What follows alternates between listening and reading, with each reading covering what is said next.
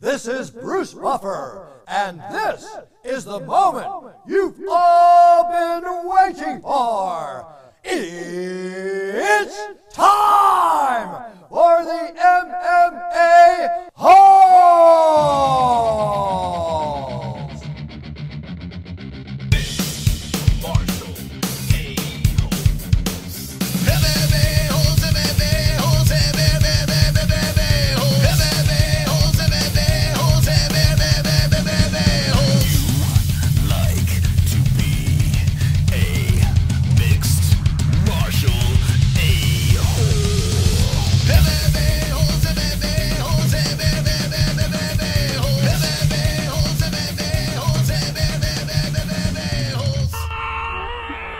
No way. From the Sanosi 1.5K King Studios of Arizona, Tony Gravely, Chris Curtis interview tonight. UFC 276 preview. Luke Rockhold was pregnant. Let's talk about it with the MMA-Holes.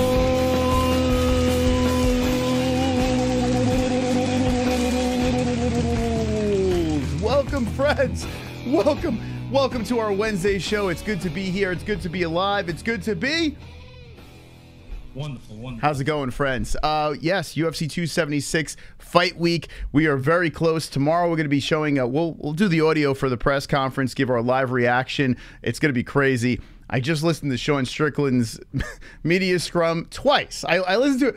I was at the gym laughing my ass off the first time. I'm like, I gotta let Jesse hear this, and we ran it back. The guy's out of his mind, absolutely out of his mind. I can't wait to see what he has to say tomorrow night or tomorrow afternoon during the press conference. We'll get into all that in a little bit. We got a great show, a jam-packed show for you tonight. Yes, Luke Rockhold apparently was pregnant at one time. I mean, I don't know, an abortion. I don't know what's going on here. We'll talk about that craziness. We have UFC 276, and we have tonight on the MMA-Holes for the first time ever. On the MMA-Holes, a bantamweight savage, a man who just came off a massive knockout in his last fight. This man is a stud. This man fought for CES. I know you guys are familiar with CES. Big fan of that promotion over there. This man's name is Tony Gravely. Let's go, baby. Yes. Tony, welcome to the show. Thank you for having me. Well, this is a flying circus we got going on over here in the interwebs, and it's a pleasure to have you on. I have been meaning to have you on our show for a while because we used to cover CES when we were living in New York a couple years back. We would travel over to New England, Connecticut, well, we were all over the place, and we saw you fight at CES, kicking ass over there, beating the crap out of Chris Mutino, for God's sakes. And here you are in the UFC, just doing your thing, coming off two-fight win streak. How does it feel to be now, I guess, a veteran in the UFC? Yeah, honestly, man, it still feels unreal in a way. You know, it's one of those things that you've looked forward to doing for a long time, and like now it's here. So you spent so much time not being here that it takes some time to really kind of understand where you're at in a way. But I like that I like the fact that in my head I think about, I like to think about the same drive I had before I even got here. I try to keep that. So I try to kind of keep my mind away from thinking I'm, made it or anything like that, It's got to be wild. And now I was listening to a couple of interviews trying to get some backstory, and I found out that, I listened to your last media scrum talking about ATT over there training. Still with ATT, right? American Top Team? Yes, sir. And now going into a gym like American Top Team, I mean, there are so many like top tier athletes. Was it intimidating when you first walked into that gym? Like, holy shit, I'm surrounded by some real savages. No, honestly, it was the opposite. I knew what I was getting myself into, and I was like, hey, I mean, if I want to be the best, I got to train with, the best. So, going in, that was actually the reason why, I moved down here. But, in a way, kind of, especially like your first couple of sparring sessions, getting to go with these new people, You know, now you've gone with them, and it's a little bit different because you've gotten used to each other in somewhat of a way. But yeah, that first sparring session with each of these, you know, top tier athletes that everyone knows was, you know, it makes you nervous. Sure. I mean, I'd be shit my pants. I tell you what, I don't know how you guys do it as it is, but switching gyms, it's kind of like you're going to school at a place, you're comfortable with all your classmates, and then all of a sudden you're like, it's time to move, and then you go to an even bigger, crazier school, and where you learn more stuff over there. It's got to be overwhelming. Did you have any teammates or friends that were in that gym already to kind of soften the blow, or you just went head first? You know, kind of just went head first, and actually one of the ways I got here is one of my buddies I wrestled with in college named Carter Downs. He's from Jupiter, Florida, which isn't too far from here, and his buddy, who he went to school with, his name is Mike Lombardo. He fights for Bellator, and he actually trains at ATT. So it's kind of was like put a kind of a little word in a way, you know, who I was, etc. And I came down for a weekend and, you know, like kind of did like a tryout, and I was like, this is where I need to be. This is like MMA heaven. And is that what it's like now? You're already in the UFC, and they say, hey man, you got to still try out to be in the gym. Is that how it works? As being like someone that's already an athlete going into ATT? Yeah. No, well, actually, you know, I had been before all the COVID stuff, and COVID kind of made it a little bit different, you know, as far as letting people in and how it started. But no, if you, you know, when I first came in, it was a little different, and now they treat it more not just the gym, but like a professional sports team. So, you know, it's a lot. It's nothing but professional athletes in there, or you know, high level amateurs that are looking to become professionals. So. It's not really like they had at one point kind of like a tryout in a way for almost like to bring up like through an amateur type thing. Okay. And they still kind of have something like that called a developmental program. But if you already, you know, are a pro fighter, most of the time it's kind of a word of mouth. You talk with Richie, who's one of the main guys at the gym, and he you know, kind of gives you the red light or the green light. Gotcha. Wow. So were you worried? Were you worried at one point, like, hey, man, I don't know if this is going to work out? Or did you just like did you move before you went to this gym, or you went to the gym and then moved? I kind of went to the gym for like a week. The first time I went for like about a week to see my buddy. And so I was already down this area. So I went to the gym. I went back. So this was right before the Contender Series. So this is before I was even in the UFC. Okay. And so kind of been, you know, I knew at some point I would probably have to move from the gym that I was at, just needing better practice partners. Obviously, putting yourself in a situation where, you know, I'm enhancing my chance of becoming a world champion, you know. So, you know, I did that, and I came back, I think, one more week. So it was like two individual weeks over the span of maybe almost a year. And then I moved down June of, I think, 2020. So that must have been really wild. You came off the win in CES, and you go to the Contender Series, and you're saying now you're in the midst of switching gyms before you even got into the Contender Series, correct? Did I get that correctly?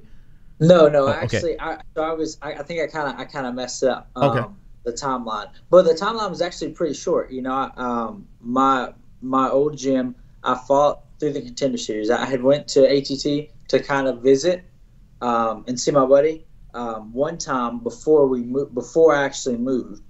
So this was before Contender Series, which was probably, I think at this point this was probably like July 2019. Fought Contender Series, I think it was maybe like August or September of 2019. Okay. And then my pro debut and not my pro debut, my UFC debut in January 2020. Would that be 2020? Yeah, 2020. Yeah, January 25th. Yeah. Yes. So after my debut, between my debut and about June is when I moved. Oh, okay. So I moved in June.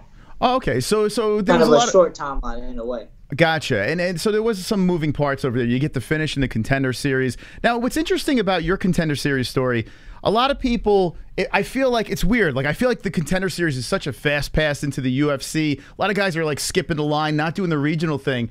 But you were doing your thing. Like, you earned your stripes. And then by the time you got to the Contender Series, you kind of been there, done that. So do you feel that gives you an advantage going into the Contender Series with all that experience compared to Joe Blow that is that like 6-1 going in there?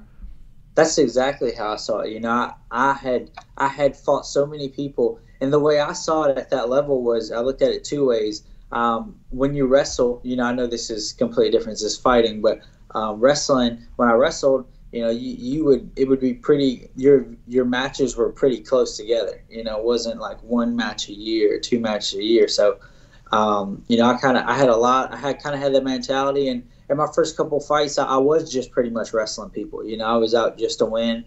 Didn't take any damage, was able to get some wins. So, you know, I honestly had about a career's worth, the average person's career's worth, their entire career from beginning to end, just before my UFC start, you know. So when I went in there, when I fought Ray Rodriguez, we were two people that were, you know, kind of in the same scenario. Both had like, you know, almost 20 fights. So honestly, in my opinion, that I thought that could have been a UFC fight itself. Sure. But you know, it ended up being a Contender Series fight. But you know, with that being said, although that's experience, my opponent was also experienced, you know, so it was two experienced fighters, but, you know, but it comes down to, at the end of the day, who's going to work the hardest, who's going to do what they need to do first. And, you know, fortunately I was able to do what I needed to do, got the finish, and got the contract. It's wild. Did you feel, I noticed with the Contender Series, I find the Contender Series like fascinating. And going into this thing, there are a lot of matchups where you feel, hey, the UFC they want this guy or this gal in. Did you feel any of that? Were you the guy that the UFC wanted in, or did you feel your opponent was the guy that the UFC was kind of checking out a little bit more? Did you feel it was like an even matchup going in there? I don't know. I think it was probably an even matchup, you know, as far as I know. I mean, we both had a lot of experience, both, you know, experienced enough to have been in the UFC. So, you know, I'm not really sure. I think they just knew that one of us, whoever won, would probably end up getting signed in a way. Now, being a UFC fighter has got to be the coolest fucking thing in the world. It really does. Like, I mean, you're a professional athlete. You were a professional athlete, and here you are now a UFC, like the top tier, highest of high UFC athlete over here, and then you're coming off a massive knockout. I mean, that knockout was like a statement. A lot of people were kind of doubting you in certain situations. People were doubting your grappling, which I was having arguments on air with some people like, this guy, I've seen him in the regional scene. The guy can fucking grapple. And you made a statement. You went out there, you took this guy out quickly and swiftly. How does it feel? Do you feel like that was a signature moment in your career? You know, possibly. I honestly think like every current fight or current thing is usually the thing that sticks out the most, you know, unless you have some crazy highlight reel KO. But, you know, I guess it does, you know, it almost feels like it didn't happen in a way, you know, it happened so fast, and it's so weird to think about that that it was still this month, you know, it seems like so far away, but, you know, it's one of those things where, you know, I went in expecting to have to do everything. I expected to make it, to grapple, to strike, to, you know, everything. But, you know, luckily the first, you know, combination I threw did the job, you know. So it was like one of those things where I expected more, and I would like to have had more fight. But at the end of the day, if you can go in there at this level and for one, get a win, or two, get a win quickly, is you know, the best thing that can happen. It's got to be so weird. Like, you train so long to fight, and then you go out there and spark a guy in the first round. It's like, that was it? Like, it's like watching a movie that's quick. Like that's also, does things like taste better afterwards? Like, there's like, it's like, holy shit, I barely got scratched in this thing. Like, do you feel euphoric after it, or do you have that empty feeling? Like you said, is it more of a weird letdown? It's a little bit of both. You know, the moment right after it happens is always the most euphoric.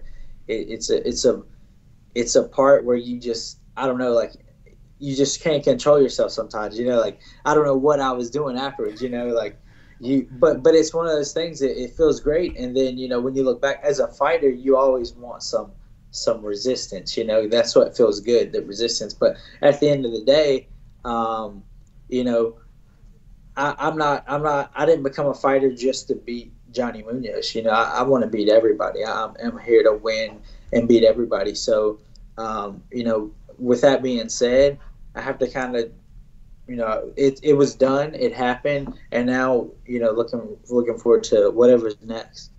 I noticed Aljamain Sterling said something really nice after your win too. He went on Twitter and basically put some respect on your name here, like you've made a statement. How did it feel, like hearing your peers giving you congratulations for that win? It's pretty cool. I mean, especially someone that, you know, he's the champ. So, you know, especially from that, it's a pretty cool, you know, just being acknowledged is pretty cool. You know, it's funny. Every time we have a guest on this show, we are the most biased show in the world. Like, we are so unprofessional. We have a guest on, bang, I'm the biggest fan in the world. Like, Chris Curtis is coming on next. If Chris Curtis fights someone, I don't give a fuck. I'm a Chris Curtis fan. Now I'm a Tony Gravely fan over here. And I feel we're number one. Let me know in the chat if you're a Tony Gravely fan, for God's sakes. I do want to ask you, am I saying your name properly? Is it Gravely? How do we say it? Yeah, so it is Gravely. You know, a lot of time it is pronounced Gravely, and if I didn't know what it was, I would see it too. But I also have family that pronounce it both ways as well. But where I'm from, we say Gravely. I noticed in the chat people are on board, dropping ones over there. But that one, Gurr, this young lady that's a member of our show, I'm very, you know, I like her a lot, but I don't like her tonight. She says she doesn't know yet if she is on the Tony Gravely train. What would you say to that person? I mean, you know, at the end of the day, I'm out here to be who I am, do what I do, and you know, if people want to support me, I love it. I truly appreciate it. If not, I feel like it's only a matter of time before I'll grow on you. I tell you what, you seem like a sweetheart. We just barely spoke, and it seems like you're one of the nicest guys. How do you channel that energy when the cage door closes? Bam, you see your opponent. I mean, you look like you're gonna kill somebody when you're in there. I seen the focus in your face. How do you flip that switch? Honestly, I don't know. I think some people are kind of born with it. Some people, everybody sees things differently. People see it as a game of almost tag, depending on the way you you know, approach the fight. You know, people that stay on the outside, it's almost like tag. Some people see it as a wrestling match. You know, for me, honestly, you know, I see it like a fight for life or death in a way. You know, at the end of the day, you know, realistically, the chances of somebody actually dying are pretty low. But I have to win. I have to make money. I have to provide for my family. He has to do the same. So I have to do whatever I need to do to get my hand raised and you know, provide for my family. So it's one of those things that, you know, there's no hard feelings. It's just something we both signed up to do. I have nothing but respect for whoever I'm fighting, you know, his corners, everything like that. But once it's, you know, once it's we're in the cage, it's, you know, it's completely different. It's no disrespect, but it's just doing whatever I need to do to win. And afterwards, I'll treat you with just the same respect, whether you beat me or I beat you. Have you ever had an opponent where like, oh my God, I can't stand this guy. I need to beat the shit out of this guy. Have you ever had one opponent like that?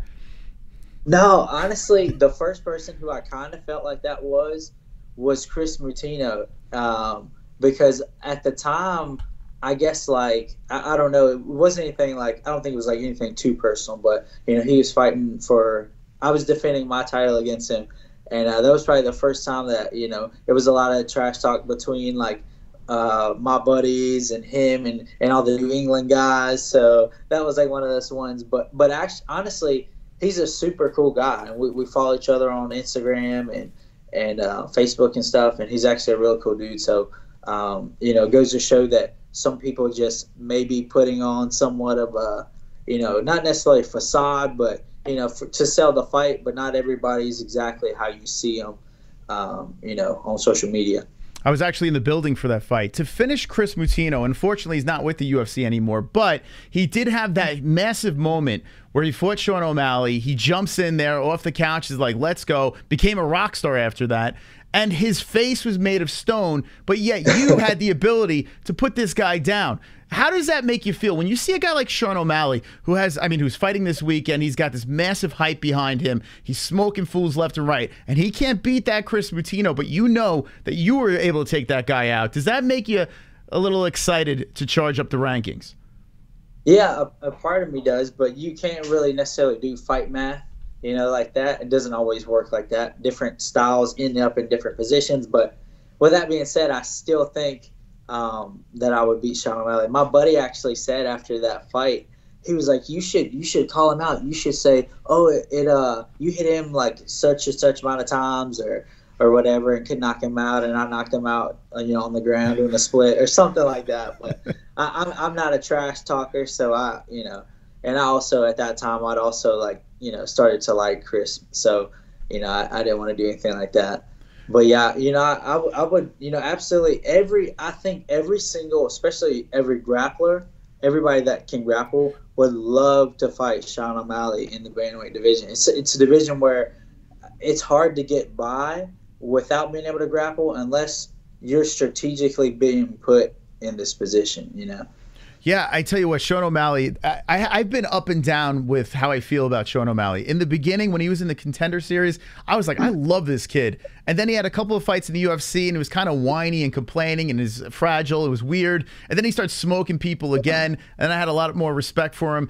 And now he's like a great businessman. He's doing everything right when it comes to creating this image and his persona. So now I have nothing but respect for the guy.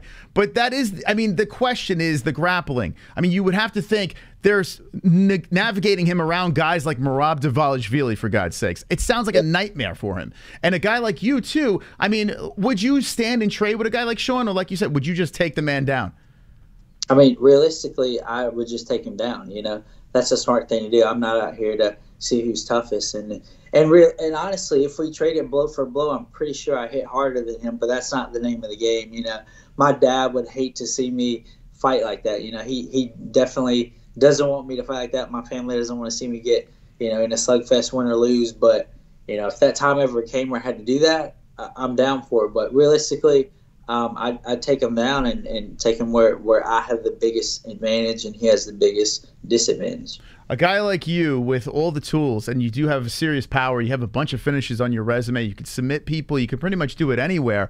I think bantamweight's got to be on notice. Do you ever worry though, like you ever say to yourself, like, why am I in the bantamweight division? Like this is like the worst division for me to be in right now. It's ridiculously good.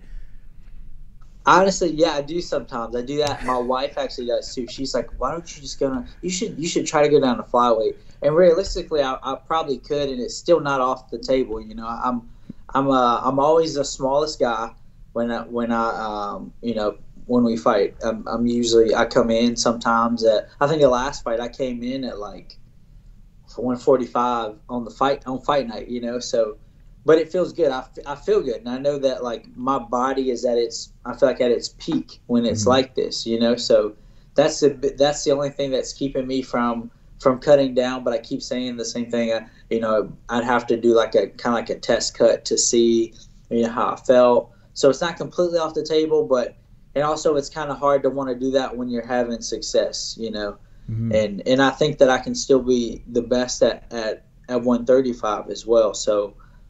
But at the end of the day, you know, I have the option to, I guess, but it's not completely off the table. But as of now, I'm planning on sticking to bantamweight. It's interesting that you say that. Like, there was like Rob Font, for instance. Like, I see him and I'm like, man, if he could somehow get down, I mean, he'd be smoking people. I feel like sometimes fighters get to a certain stage where you're fighting the top 5 guys and they're so big and strong where it's like you almost feel like you plateaued. I'm not saying that's going on with you. I mean, you're finishing people at your weight class, so that's not necessarily a thing yet. But it's interesting that you say that you are actually thinking about going to 125. So if you've never fought at that weight class? No, I fought a catchweight at 130 before. That was the lowest I had ever been. Didn't feel too bad, but it was also like my second or third pro fight. So that was a long time ago. But I bet I could still make it. You know, I could definitely I'd have to make, the biggest thing is I'd have to make a huge lifestyle change because I love food. I eat a lot, and I would have to really change. You know, it's not that I eat horrible or anything, but I really have to like change my my normal everyday body would have to shrink about 10 pounds, you know, I think, in order to be as efficient as I should be. So, you know, it's a lot into it. Just thinking about committing to it, like, gives me like anxiety because I remember what it felt like cutting down to 125 in college to wrestle, but I also cut weight incorrectly, you know, wasn't, you know, it's completely different when you're just a college kid compared to now you're doing this for a career. So, sure. You know, I understand that I would take it a lot more serious and do the correct things, but I'm still, you know, hesitant. Well, now you're still in bantamweight, so let's talk about the bantamweight over here. I'm going to throw some names at you, and I want to see, how do you think you would match up against these guys? We're going to go right to the top of the heap. I'm going to throw a guy named Peter Yan, the guy that threw the knee, the controversial knee, but looks very beatable now, as Aljamain Sterling showed the recipe to success against Yan. How do you fare against a guy like that? Honestly, I don't know. I mean, he's a tough guy. He's, you know, you saw where he had trouble in these situations, but those situations that he had trouble in are kind of specifically situations that Aljamain Sterling's really, really good at too. So it's not like he's weak here. Aljamain's just good at those positions, right? So it's not like he's horrible. But I've actually got the chance to grapple with him before. He came to ATT before the fight, leading up to the fight where he landed the knee, and you know, we got to do some grappling rounds and stuff. He's a good grappler. He and his cardio is really good. Mm-hmm. And I never got to spar him, but I watched him spar, and he's so surgical on his feet. You know, it's no wasted energy. Everything looks really clean. So, you know, I don't know. Obviously his striking's better than mine. My wrestling's better than his. So you never know. And what did you think about the rematch between the two? Like, some people are yelling and screaming that they think Yan won that fight. Other people think that, you know, Aljo, who did win that fight, won. What would you say? Do you think it was close, or do you think they got it right? It was close, and if I remember correctly, I remember saying that I thought they were going to give it to Aljo. Just a lot of control, you know, it was a lot of control. So I don't remember exactly which rounds, exactly what parts I remember, like, each winning. But I thought I remembered thinking that they were going to give to Aljamain. Okay. I want to ask you about, I brought up Merab earlier. He fascinates me. The guy, talk about cardio. This guy's cardio is insane, and he's fighting Jose Aldo. What a crazy matchup that is. Yeah. Is it weird having Aldo hanging out in your weight class? Like, bro, go back up there. What are you doing down here? Do you feel that way or no? Yeah, it's like, man, I have no clue how when they first said he was going to come down to 135, I was like, there's no way he's not going to make weight, and if he does, he's going to be horrible, and he's going to be like, I'm not doing this anymore. But he comes down. I mean, he still looks bad when he gets on the scale, but when he performs, it's, you know, not as good as when he was at 145, but it's still really, really good. You know, and it's dangerous. You know, that is scary to have somebody like that, you know, in your weight class, especially somebody that you know, looked up to in a way, and really watched grow throughout the years. So it's crazy. I can't believe he pulled it off. I honestly can't believe it. And he does, like you said, he looks great. It's wild. Yeah. And the first time he did it, I thought he had AIDS, though. I really thought he might have had HIV or something, but he doesn't. Thank God, right? Yeah, he looked sick. He looked really sick. Yeah. And so, I mean, we got some crazy guys up there, some really cool matchups. What do you see for yourself, like, breaking the top 15? What do you think you have to do to get there? You're on a 2-fight win streak, coming off a big knockout. Like, what would have to happen? 1, 2 fights, or knockouts, finishes? What would you think? I mean, at this weight class with all these guys, you know, at the end of the day, you just have to keep winning fights in general, you know. And I think not just wins, but finishes, like you said, because anybody can, not anybody, but, you know, people can squeak by with just wins, but people want to see people really going out there and doing their best, displaying all of their skills in order to win and finish this fight, so they can prove that they're you know, amongst the best. They're one of the best in the world. So at the end of the day, I just need to keep winning fights. Need to keep doing my best to finish fights, being smart, IQ-wise, just continuing to grow every day. So, you know, I think I'm headed in the right direction. You know, it could be a couple, maybe 2-3 more fights. Could be, you know, I get a short notice fight, or they offer me somebody that's got a number beside their name, you know. So, you know, one of those two things have to happen, I guess, as far as I know. I tell you, you seem like the type of guy, just especially coming off that last win. It was like such juice after that thing. By the way, did you get a bonus for that win? I didn't get a bonus. They gave it to Ode Osborne, and one of the girl fights, I think it was a girl from Brazil, she submitted a girl, and they gave those two, and then I think they gave Fight of the Night to, maybe it was like Mike Trezano, and I can't remember the other guy's name. But yeah, I didn't get one, and then the following week they gave out like 9, like everybody that got a finish. So it's crazy, man. I was like, you know, it kind of, well, it does suck, but at the end of the day, you know, I was like, I've done all I could do. I mean, I did all I could do, and that's all I could do. So it is wild. I was literally just gonna say that, like they were giving bonuses out like crazy. That wild card, and here I'm thinking about, like, your knockout was just it was insane. Like, that was just nuts, and they couldn't throw a bonus your way. I heard Izzy talking about fighter pay and how he was saying how you know, things need to change when you make it into any other pro sport. You're set, like you're good to go. Not like, I mean, not like you guys are making peanuts, but still at the same time, you should be making way more. And it's wild how you have to be like looking for bonuses and this and that in order to make these nice paychecks. It's crazy. I don't want to jump down that fighter pay thing, but what are your thoughts? Like, when you don't get a bonus like that, it's like, fuck, what do I got to do? Or, you know, just right back to the drawing board.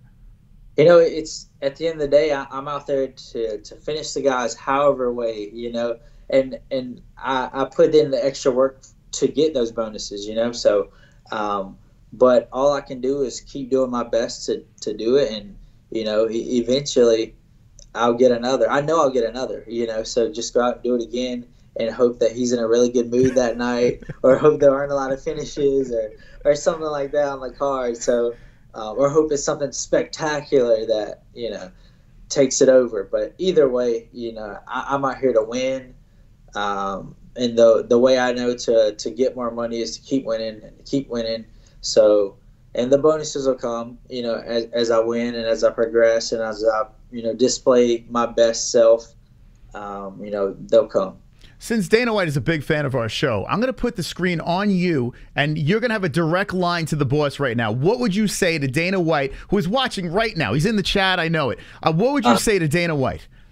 If he met Dana, I deserve that $50,000 from my fight in June 4th.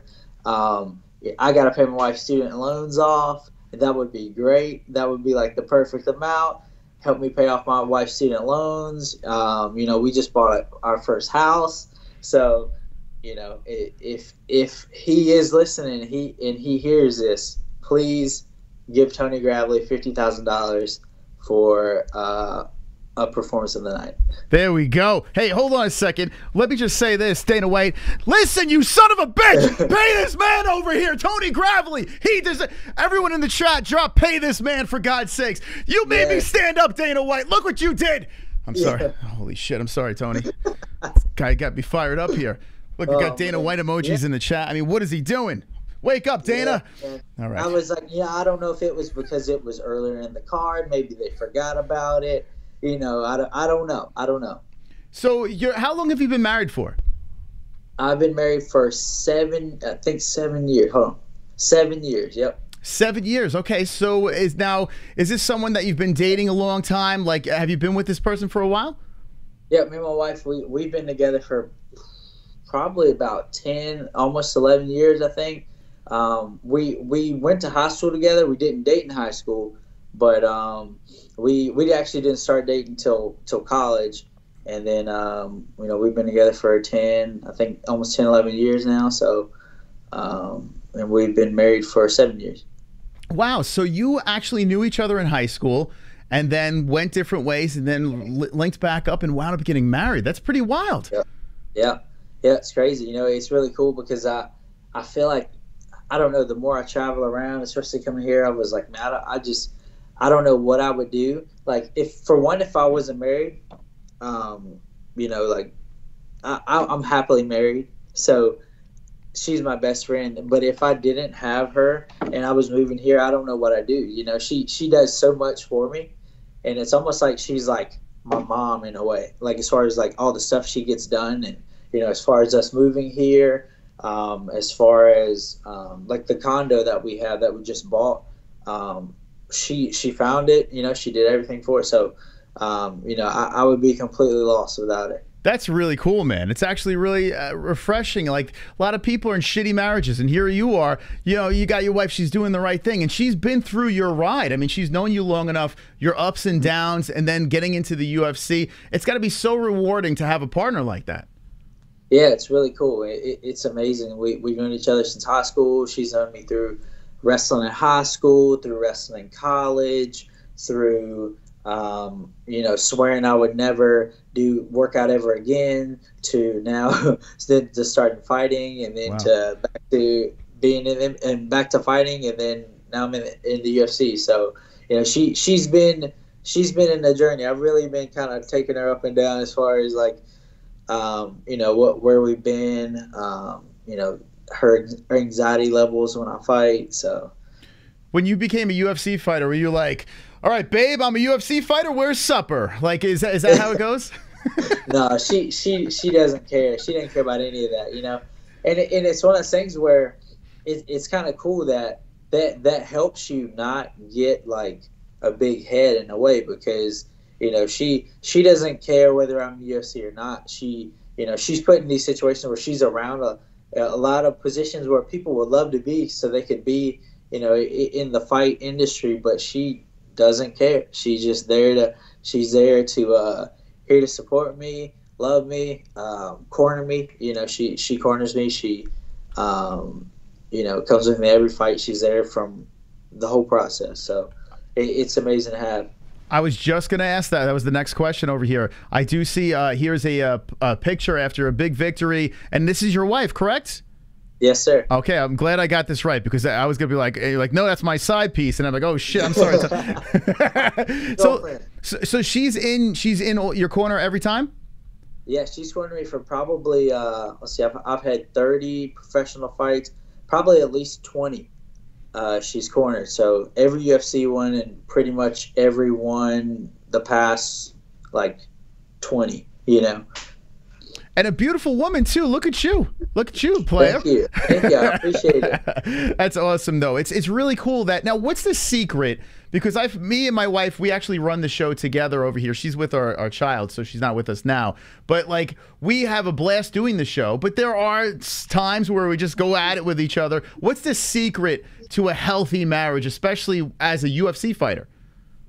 Yeah, I mean, honestly, I think it all depends on the people too. You know, you really have to have someone that you are friends with. You know, so that helps a lot. Because if we weren't married, I feel like we were actually friends before we were, you know, before we started dating. Before we, so I've always known her. So that helps a lot too. You know, if you're someone that you can't really relate to, then that's something you should figure out before you get married. Mm-hmm. But communication, giving each other space, just being as rational as possible, is all I know. That's all I can think of. That, I mean, dude, you were like the coolest dude ever. Like for real. Like, are you always this nice, or are you an asshole sometimes? I mean, I hope so, but my wife will say that when I'm cutting weight, she claims that like I act mean, but most of the time she messes with me on purpose. Well, not most of the time, but sometimes she messes with me on purpose, and then I'll respond, and it's not even that bad. She'll act like I'm being mean. So she'll say I'm mean, but well, she's keeping you grounded. Yeah, she's keeping you. I did notice in the chat. I think she's actually in the chat right now. Kayla Gravely is her name. Yep. Look at that. All right, so it's not a troll. It's actually your wife in the chat. Okay, hello, Kayla. How you doing? Nice to meet you.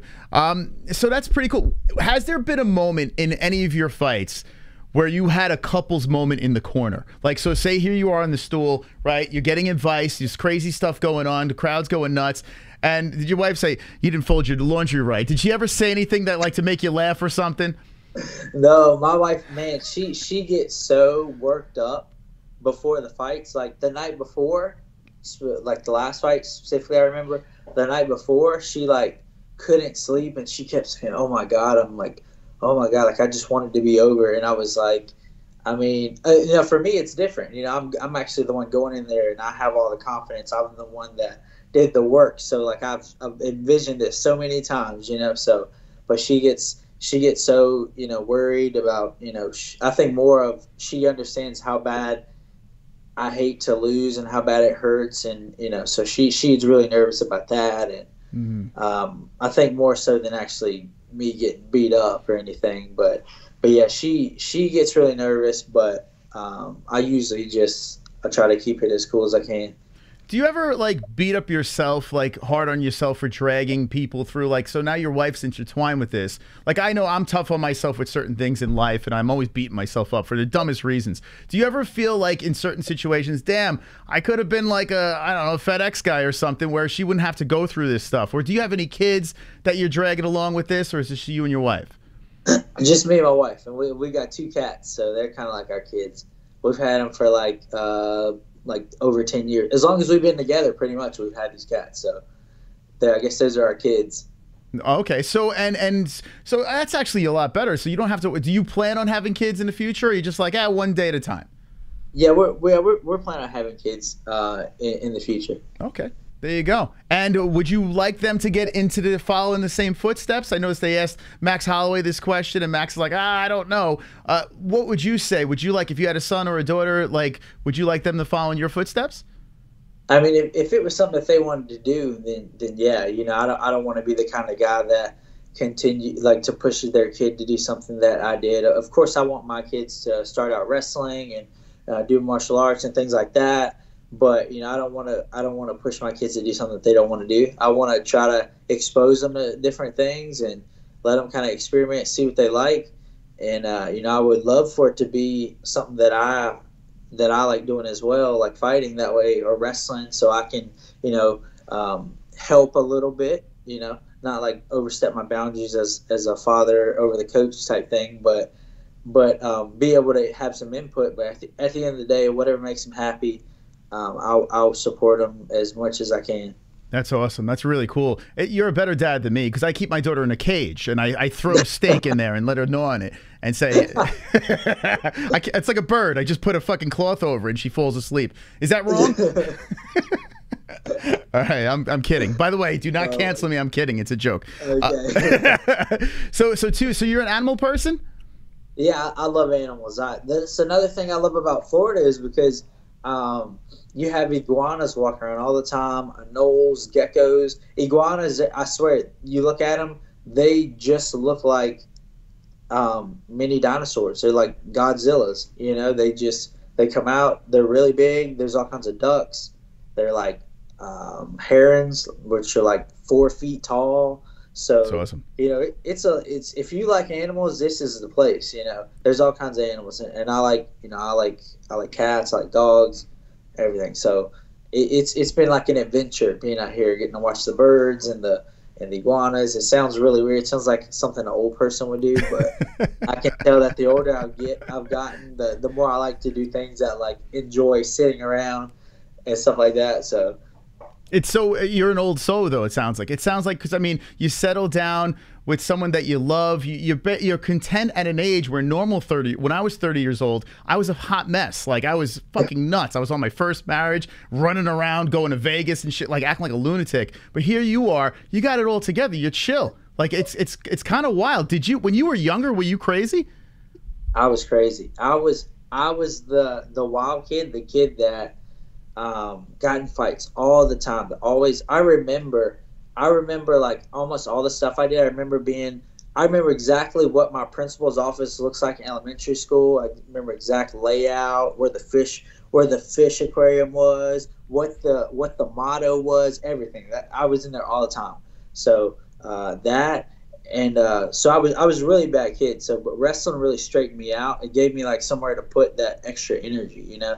And I was always a smaller kid, so, you know, if a fight happened, I would have to fight because, you know, the big kids get to get away with, you know, kind of looking big and not having to fight. But the little guys have to fight. They don't have to fight, but I'm not going to not fight, you know. Mm-hmm. So that was kind of how I was as a kid. Just a lot of extra energy, got in trouble a lot. So, you know, wrestling straightened me out. And I think, like, it's one of those things where, like, my family can't even, they're so blown away by the person I am compared to the person I was that, you know, it's just like night and day. So that almost helps them support me even more, whether they're fight fans or not. They see, like, kind of like a transformation. So it makes them kind of want to support me, whether they enjoy actually watching me fight or not. That's awesome, man. And so your family is all for it now, huh? Is there anyone against the career move that you went towards? There's probably some. I'm sure there's some people that usually the older people don't really like it. You know, I think my grandma hates it. I think it's been on the TV. Maybe my aunts are watching it, and she like didn't want to see it. She like looked away, but when I see her, I mean, she always asks. She's like, "You still doing that fight and stuff?" I was like, "Yeah, still doing it," you know. But she doesn't like it. I mean, obviously, doesn't want to see.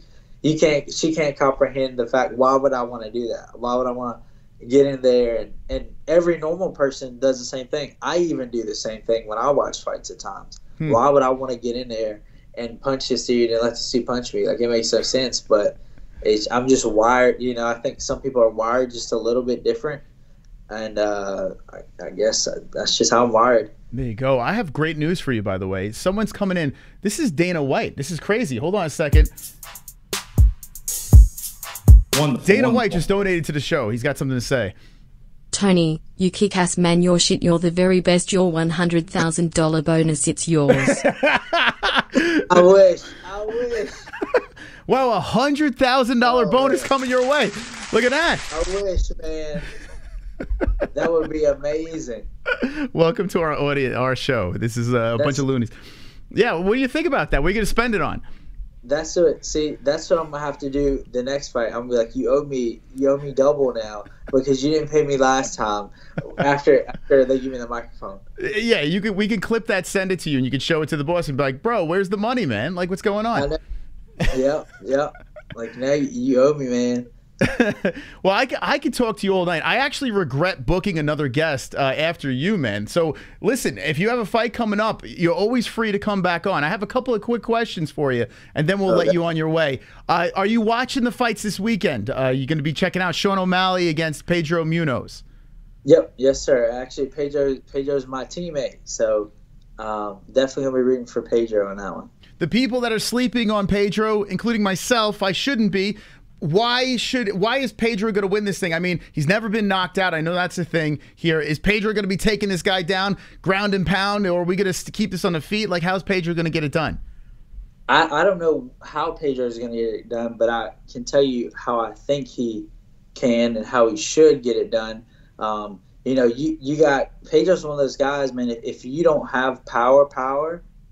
Or actually, you know what? I don't really know how you can beat Pedro. Really, you'd have to like dance around. Those are only guys that beat Pedro because you can't knock him out. You can only outpoint Pedro. You can only survive 15 minutes with Pedro. You know, that's how it is.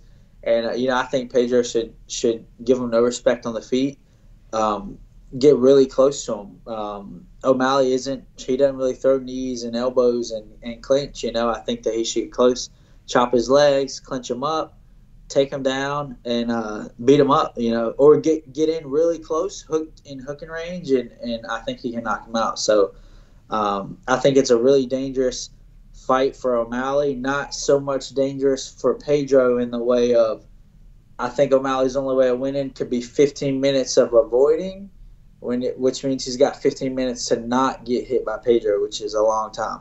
Very interesting. So that's the way I see it. That fight is fascinating to me. I mean, I look at it like this. It's dangerous for Pedro to take that fight, but if he does derail a hype train like Sean O'Malley, that puts him right back in place where people are like, oh, shit, okay, but he's not going anywhere, Pedro. I do want to ask you about your teammate, Danny Sabatello. I'm sure you've been asked a gazillion times about this guy. This guy has literally, I mean, to me, just flown out of nowhere, and he is like this loud personality. And I want to ask you this. The people at the gym, are they like, okay, we got rid of Colby Covington, now we got this knucklehead? Like, is that the thing that's going on in the gym? What's going on with Danny? No, no, I think a lot of people do that comparison, with Colby and him, and I've seen where he hates that. But no, he absolutely not. Honestly, I don't know what Colby was like in the gym, because that was like literally like right before I moved, he had left. So wasn't really sure what it was like with him in the gym, but I hear that, there was actual beef in the gym with him and people, and obviously I know was still with Jorge, but there were also other athletes as well. But Danny's got, as far as I know, has no beef with anyone in the gym. He's actually a great guy, which is to a lot of people's surprise. But he just likes being himself. He likes to be loud. He likes to talk. So that's his thing. But at the end of the day, he's a hardworking guy. Nothing but respect for him. Some people say his style's boring, but at the end of the day, he's going in there with these really, really tough athletes, and he's leaving unharmed. He still has his brain intact. He's not hurt. So at the end of the day, career-wise, he's making the smartest decision the way he does fight. He's has a big advantage, and he's using it, and he's not getting hurt doing it, and he's making money. I was going through a stream where we were looking at the UFC champions, and I was saying, hey, you want to win a belt, clearly grappling is the way. Like, I mean, that seems like the secret sauce. Like, if you're a good grappler, that is like 75% of the battle. It's pretty wild when you look at the people's longevity as champions. You have some exceptions like Izzy, but then Izzy goes up and then he gets out-grappled. Like, so I mean, it seems like it nips you in the ass when it comes to the UFC or Bellator or these other sports. And Danny Sabatello clearly is a good grappler, right? Yeah, so, I mean, he's a great grappler, phenomenal grappler. And the thing is if you can control where the fight takes place, then it's hard to lose. It's really hard to lose. If you are a grappler and you can take the best strike in the world down, it doesn't do him any good being the best strike in the world. So, if you have that almost like every time it's guaranteed for a takedown, then why not use it? There you go. Well, Tony, I really love talking to you. It was really nice getting to know you here on the MMA-Holes.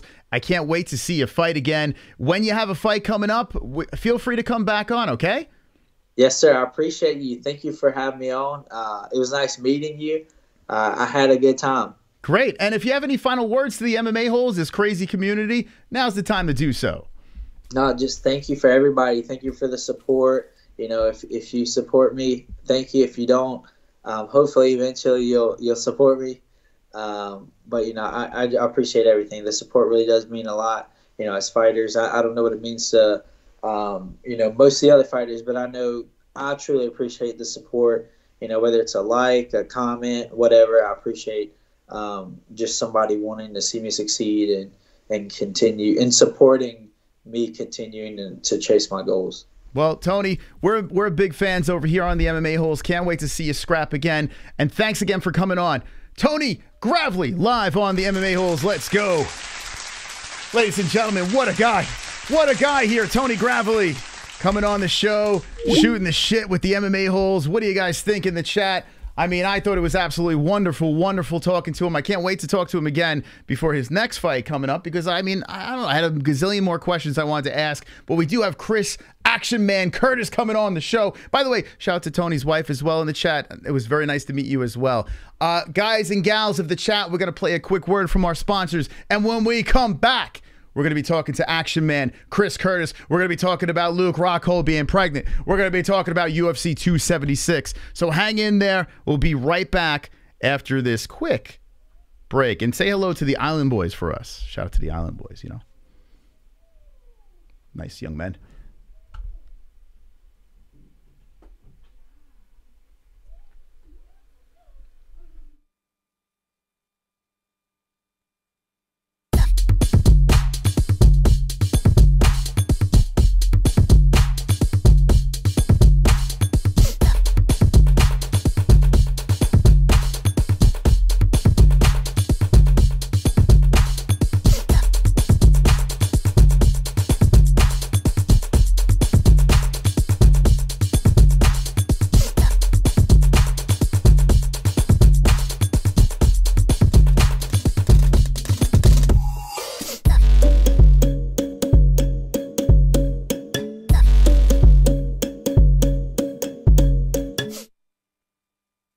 Cause I'm a CBDX.com boy.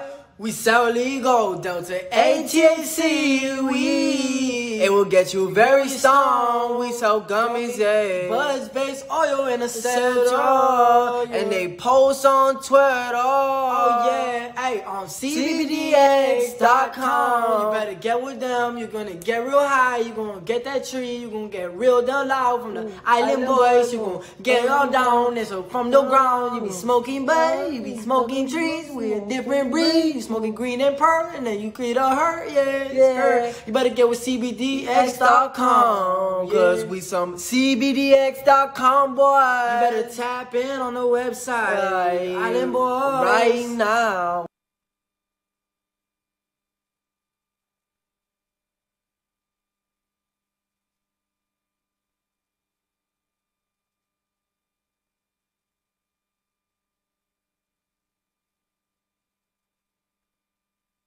Let's be honest, when it comes to underwear, there's nothing more important than comfort.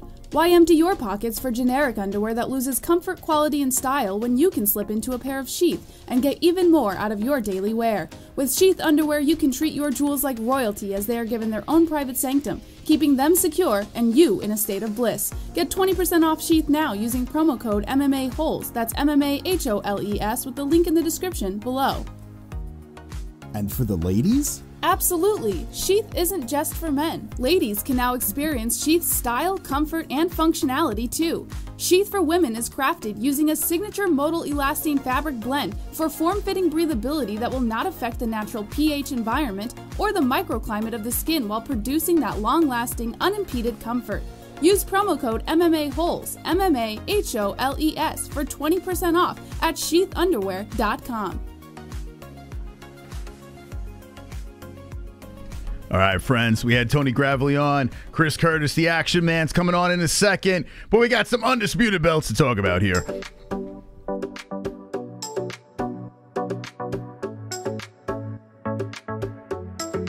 I need you to sing along in the chat. Because all I want is a customized belt. And there's only one place to get it. UndisputedBelts.com.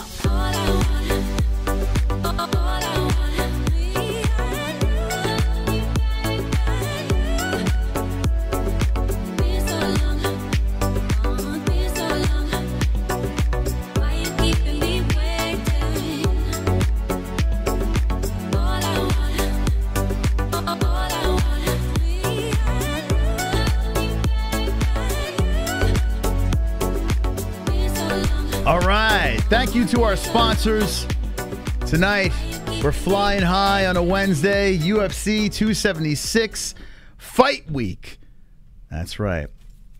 Let's get our next guest on the line over here, the Action Man, Chris Curtis. Let's get him back on off of his big win that went down 20 stoppages, 20 takedowns stopped. I mean, what the hell?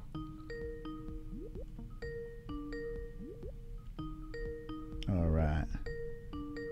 We're going over here.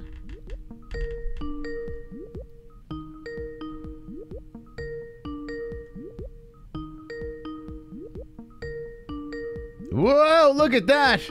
Oh my God. Getting psychedelic. You guys high yet? All right, we're going to get this. All right. Hopefully Chris didn't forget. Let me shoot him a message.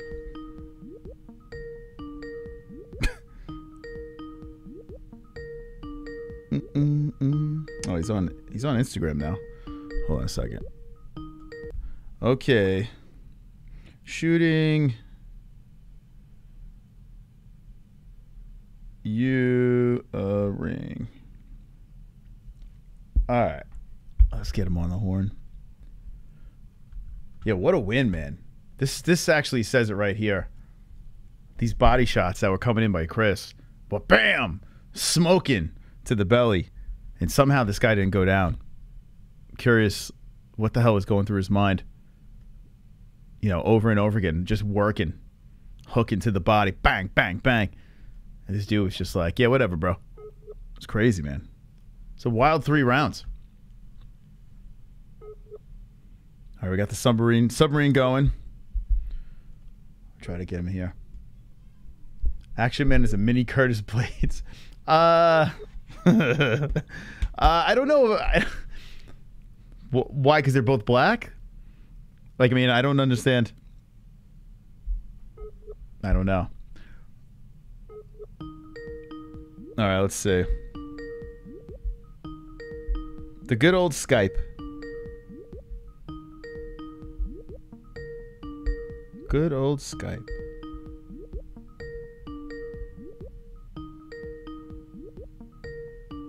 All right. If you could do us a favor, hit the like button and share the stream on all the platforms at the MMA-Holes on Instagram and Twitter. We really appreciate that.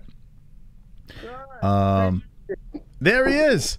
Hey, Chris, how's it going, buddy? Technology. All right. All right. What's up? Hey, what's up, Chris? You look like a man who has just come off another beautiful victory. I look homeless. You look homeless? What happened? Yeah. How did you take some? I heard you went right back into the gym right after the fight. I was back in the gym Monday. I was going to go Sunday, but I overslept practice. Yeah, I've been back in the gym since Monday, yeah. Are you? Man, I'm like a diesel engine at this point. Especially let it idle a little bit. You know, if you turn it off, you got to prime it and do all the bullshit. Yeah. You were saying how you were looking to jump on this card. Like you had no problem with hopping on this card. Is that true? Yeah, I would have loved to fight this weekend, yeah. And did you... No injuries, why not? And you reached out to the UFC. You said, "Hey, man, get me a fight," or you just threw it out on social. I asked, you know, there's nothing available. I was like, "Hey, you know, Misha Tate's fight's gone. You guys want to put an 85 fight in?" They're like, "Go home." Go home, kid.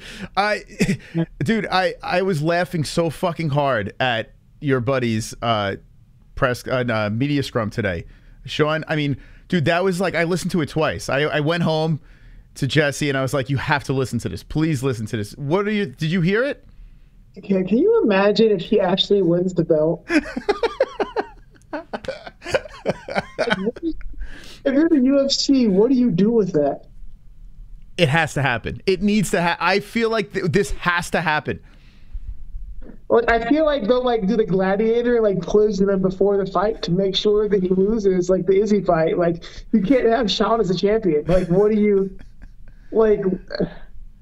I like the fact that Sean was very transparent in the fact that he said that they want Pereira to fight Izzy. Like, that's the plan, and he's the guy that they're supposed to just kind of get rolled over here. Like, he's realistic to their plan. I mean, it's anyone who's actually, I'm pretty sure there's some retarded people who kind of put 2 and 2 together here. It's very transparent what they're doing, but I think it's just a really shitty gamble they're playing. I think it's gonna work out. Yeah, I mean, now let me ask you. I mean, I don't want you to give away his game plan, or maybe I do. I mean, you would think that taking this man down would be, I mean, I know it's not Sean's in his, I mean, I'm sure he has it in his bag of tricks, but I mean, I would imagine taking him down and testing him there would be the smart thing to do. Is that what we're going to see on Saturday, or is it going to be a slobber knocker? Who knows, man? Like, first of all, people don't realize, a lot of people, newer people, fans don't realize Sean's jiu-jitsu black belt. Like, he's a legit black belt. He's from a jiu-jitsu base. Sean's a really good wrestler ever since the Usman fight. But honestly, we know how to make the fight easy, but there's no – people are like, is he going to take him down? I'm like, bro, I don't know, honestly. Like, it's one of those things. So, like, Sean will do what Sean does, for better or worse. So who the fuck knows, man? He can go out there and make this really quick and really easy. Or he can go out there and have a dick measuring contest. So, like, bro, who knows? It's so stressful. It's so stressful because you have no idea what he's going to do. It's just like... So are there like game plans in play and then Sean just goes off on his own thing? Has that happened before? It happens every time Sean fights. Yeah. There's usually like a set plan that everyone else was thinking was the plan, and Sean's like, fuck that. He goes and does this. Sean's like, yeah. there's not really, I'm gonna call it a game plan. There's like understood guidelines of what we want to happen, but then we're like, well, you know, Sean's gonna do what the fuck Sean does. So like, it's stressful, man. It's so fucking stressful. When I was watching the press conference, I was in the gym laughing out loud, and people are staring at me like, "What the fuck is this guy laughing at?" I told Jessie, I was like, "Listen, you got to listen to this," and she's like, "I don't get it. Is he forcing humor?" I'm like, "No." I'm like, "He's not a stand-up comedian. I think this is him. Like, I would assume this is how he thinks, right?" Sean, it's just Sean. Sean amuses himself to no end, and like he finds himself super amusing and super witty, and it's just how he is. But now you gotta give him a microphone, and now you're exposed to it too. It's not forced humor. It's just really bad humor. But that's just who Sean is. Like, it's the look inside the mind of a crazy person. It sure does seem like that. And I was yelling and screaming last week. I was like, if they put a press conference together, I was screaming on air. I'm like, please, it would be a disservice to the MMA community not to put him on that dais. I feel the UFC has heard us and decided we are doing this press conference just to put the man on stage. I mean, I feel like you have to put Strickland on there with Israel Adesanya as well, and Pereira and all this, and Sean O'Malley. Like, I would imagine that you have to do this, right? I can't wait to see like the Izzy Sean press conference is going to be the greatest thing ever. Like, tomorrow is going to be ridiculous. Like, oh my god. Like, oh my. What did he say about his gay face tattoos? I was like, dude, he just said nice things about you. Like, what? This is just how he is, man. Like, oh my god. It's so funny. The thing is, he won't say one thing and be done with it, and he will like drive the point home until like you're frustrated with it. So like, it's gonna be ridiculous. Like, tomorrow's gonna be a fucking shit show. Like, welcome to the circus, guys. Are you gonna? So now it's UFC Fight Week. You're in Vegas, the whole deal. You're gonna be there in attendance, hanging out? I don't even think UFC got me tickets for this. So I think I'm trying to get tickets still, but I don't think I'm actually going to be in attendance. I'm going to, who knows? We'll see. Yeah, who knows, man? There's a weird process, and like, I'm not a favorite son yet, so like, I don't get the special treatment. Listen, I like Chase Hooper. He was nice enough to come on the show. He's a great guy. But they got Chase Hooper and Booger Beard on this romantic fucking skirmish around Vegas. They can't put Chris Curtis, the action man, in attendance here? Fuck me, right? Like, yeah, so yeah, just fuck me, man. Fuck that guy. You need a sidekick. That's what you need. You need a sidekick over there to run around the streets of Vegas. No, fuck that. That's weird. I'm hearing that name. Who is that? What's that? Who the fuck is Booger Beard? I keep hearing that. So this is the guy who is on social media who would put videos very close of his face, disturbingly close, and saying how he's going to suck all the fighters' dicks. And Israel Adesanya was nice enough to put the belt on his shoulder during his last title defense, I guess it was, and it went all over the place. And now the UFC is trotting Booger Beard around like he's royalty. Oh my god, this is what's wrong with this fucking society now. Like, that is what we blow up, and that's what we. This is exactly why we're failing as a fucking species. It's nonsense. So if I went on social media and say I want to suck every fighter's dick, now I'm involved. We prop up the weakest of us. Like, once again, like, if this were another time, we would eat him. But like, whatever. And now he's celebrated it. It's fine. Like, whatever. It is really disappointing, right? I put him in the same category as I put every TikTok star. I'm like, if we were 100 years ago, I'd eat you. Like, I would have just like taken you out back. But maybe like 200 years ago, I was eating you. But 100 years ago, I would have stopped you and taken your horse. Like, oh. But now, no, we celebrate it now. So like, good job. This is why the world's the way it is. So what's the update with your check mark? We're still waiting for this thing. What is going on? Why are they not putting a check next to your social? No one knows. The UFC doesn't know. The UFC's media people try. I don't know what I did or who Cheerios I pissed in, but Twitter and Instagram both hate me. So I'm like, you know what? I don't even fucking need your check mark. I don't even care. I noticed you are more active on Twitter. Are you finding it more enjoyable? Yeah, Twitter's just been ridiculously funny. Like, the people, the interaction with people are great in Twitter, especially because people will talk shit, and then I come on the post and like everybody backpedals real fast. So Twitter's been really fucking amusing. So just being on Twitter is just, you see the dregs of humanity. It's kind of like TikTok, but like less new age. Yeah. You see like the worst of old humanity. TikTok's the worst of new humanity. I noticed that you'll jump in there, like someone will say something dopey about you. You'll jump in and respond and be like, "Oh, I love you, bro." Like, it's no, bro, I stalk fucking pages and shit. Like, you're gonna talk shit, but like, I'll come find you. Oh my God, it's crazy, man. It's a crazy world you live in now. But I mean, it seems like it's all playing out nicely. Here you are, another victory. You're drilling the meat hooks into that Brazilian fucking 6-pack, 12-pack, whatever he's got going there. So you're hitting this guy. He's oofing, but not going down. I mean, that's got to be crazy, right? I mean, what was going on there? He made a weird sound. I asked him to go down. I was like, go down. Like, fucking go down. I talked to him after the fight. He's like, yeah, I almost went down, but I wouldn't let myself do it. I was like, you know, hats off to you. You've got heart, but you cost me 50 G's, like, motherfucker. But Rodolfo's guy, people question his heart, man. Hats off to him. He showed he's got a hell of a heart, man, because I was cracking the shit out of that guy. Yeah, you were just working it over and over again. You stopped the 20 takedowns. That was so much. I tell you what, maybe because I'm like a super duper fan of you. We've been watching you for a little bit while. So, I mean, I was all into it, man. Some people like in the chat were like, oh, this is stupid. What's going on here? It's not like it's your fucking fault that this guy is trying to lunge in 20 times. I can't fucking make him stop shooting me. Like, do you ever just want to whisper him to, like, bro, it's not working. Can you stop doing that? Honest to God, I was so upset. Like, I really want you to stop doing this because it's just not enjoyable. I'm not having fun. There's no way he was having fun doing it. I'm like, why are we doing this right now, man? Like, just be better. Be better. But, like, you know, I can't control what this guy's doing. They're like, oh, you didn't finish him. I'm like, it's hard to finish a dude who dives on you every time you flinch. He's fucking diving. It's hard to finish that guy. Yeah, and you can't please everybody. I wanted my finish. I didn't get it. I'm happy to get the win. But, you know, you can't please everyone, so fuck it, whatever. Well, it goes to show everyone they could shut the fuck up about your takedown defense. I mean, that's pretty obvious. You got that. God damn, 20 take that dude. I didn't think he'd be able to shoot that many times, honestly. Like, in my head, we're like, yeah, we'll go out there, we'll stuff like 5, and he'll break mentally.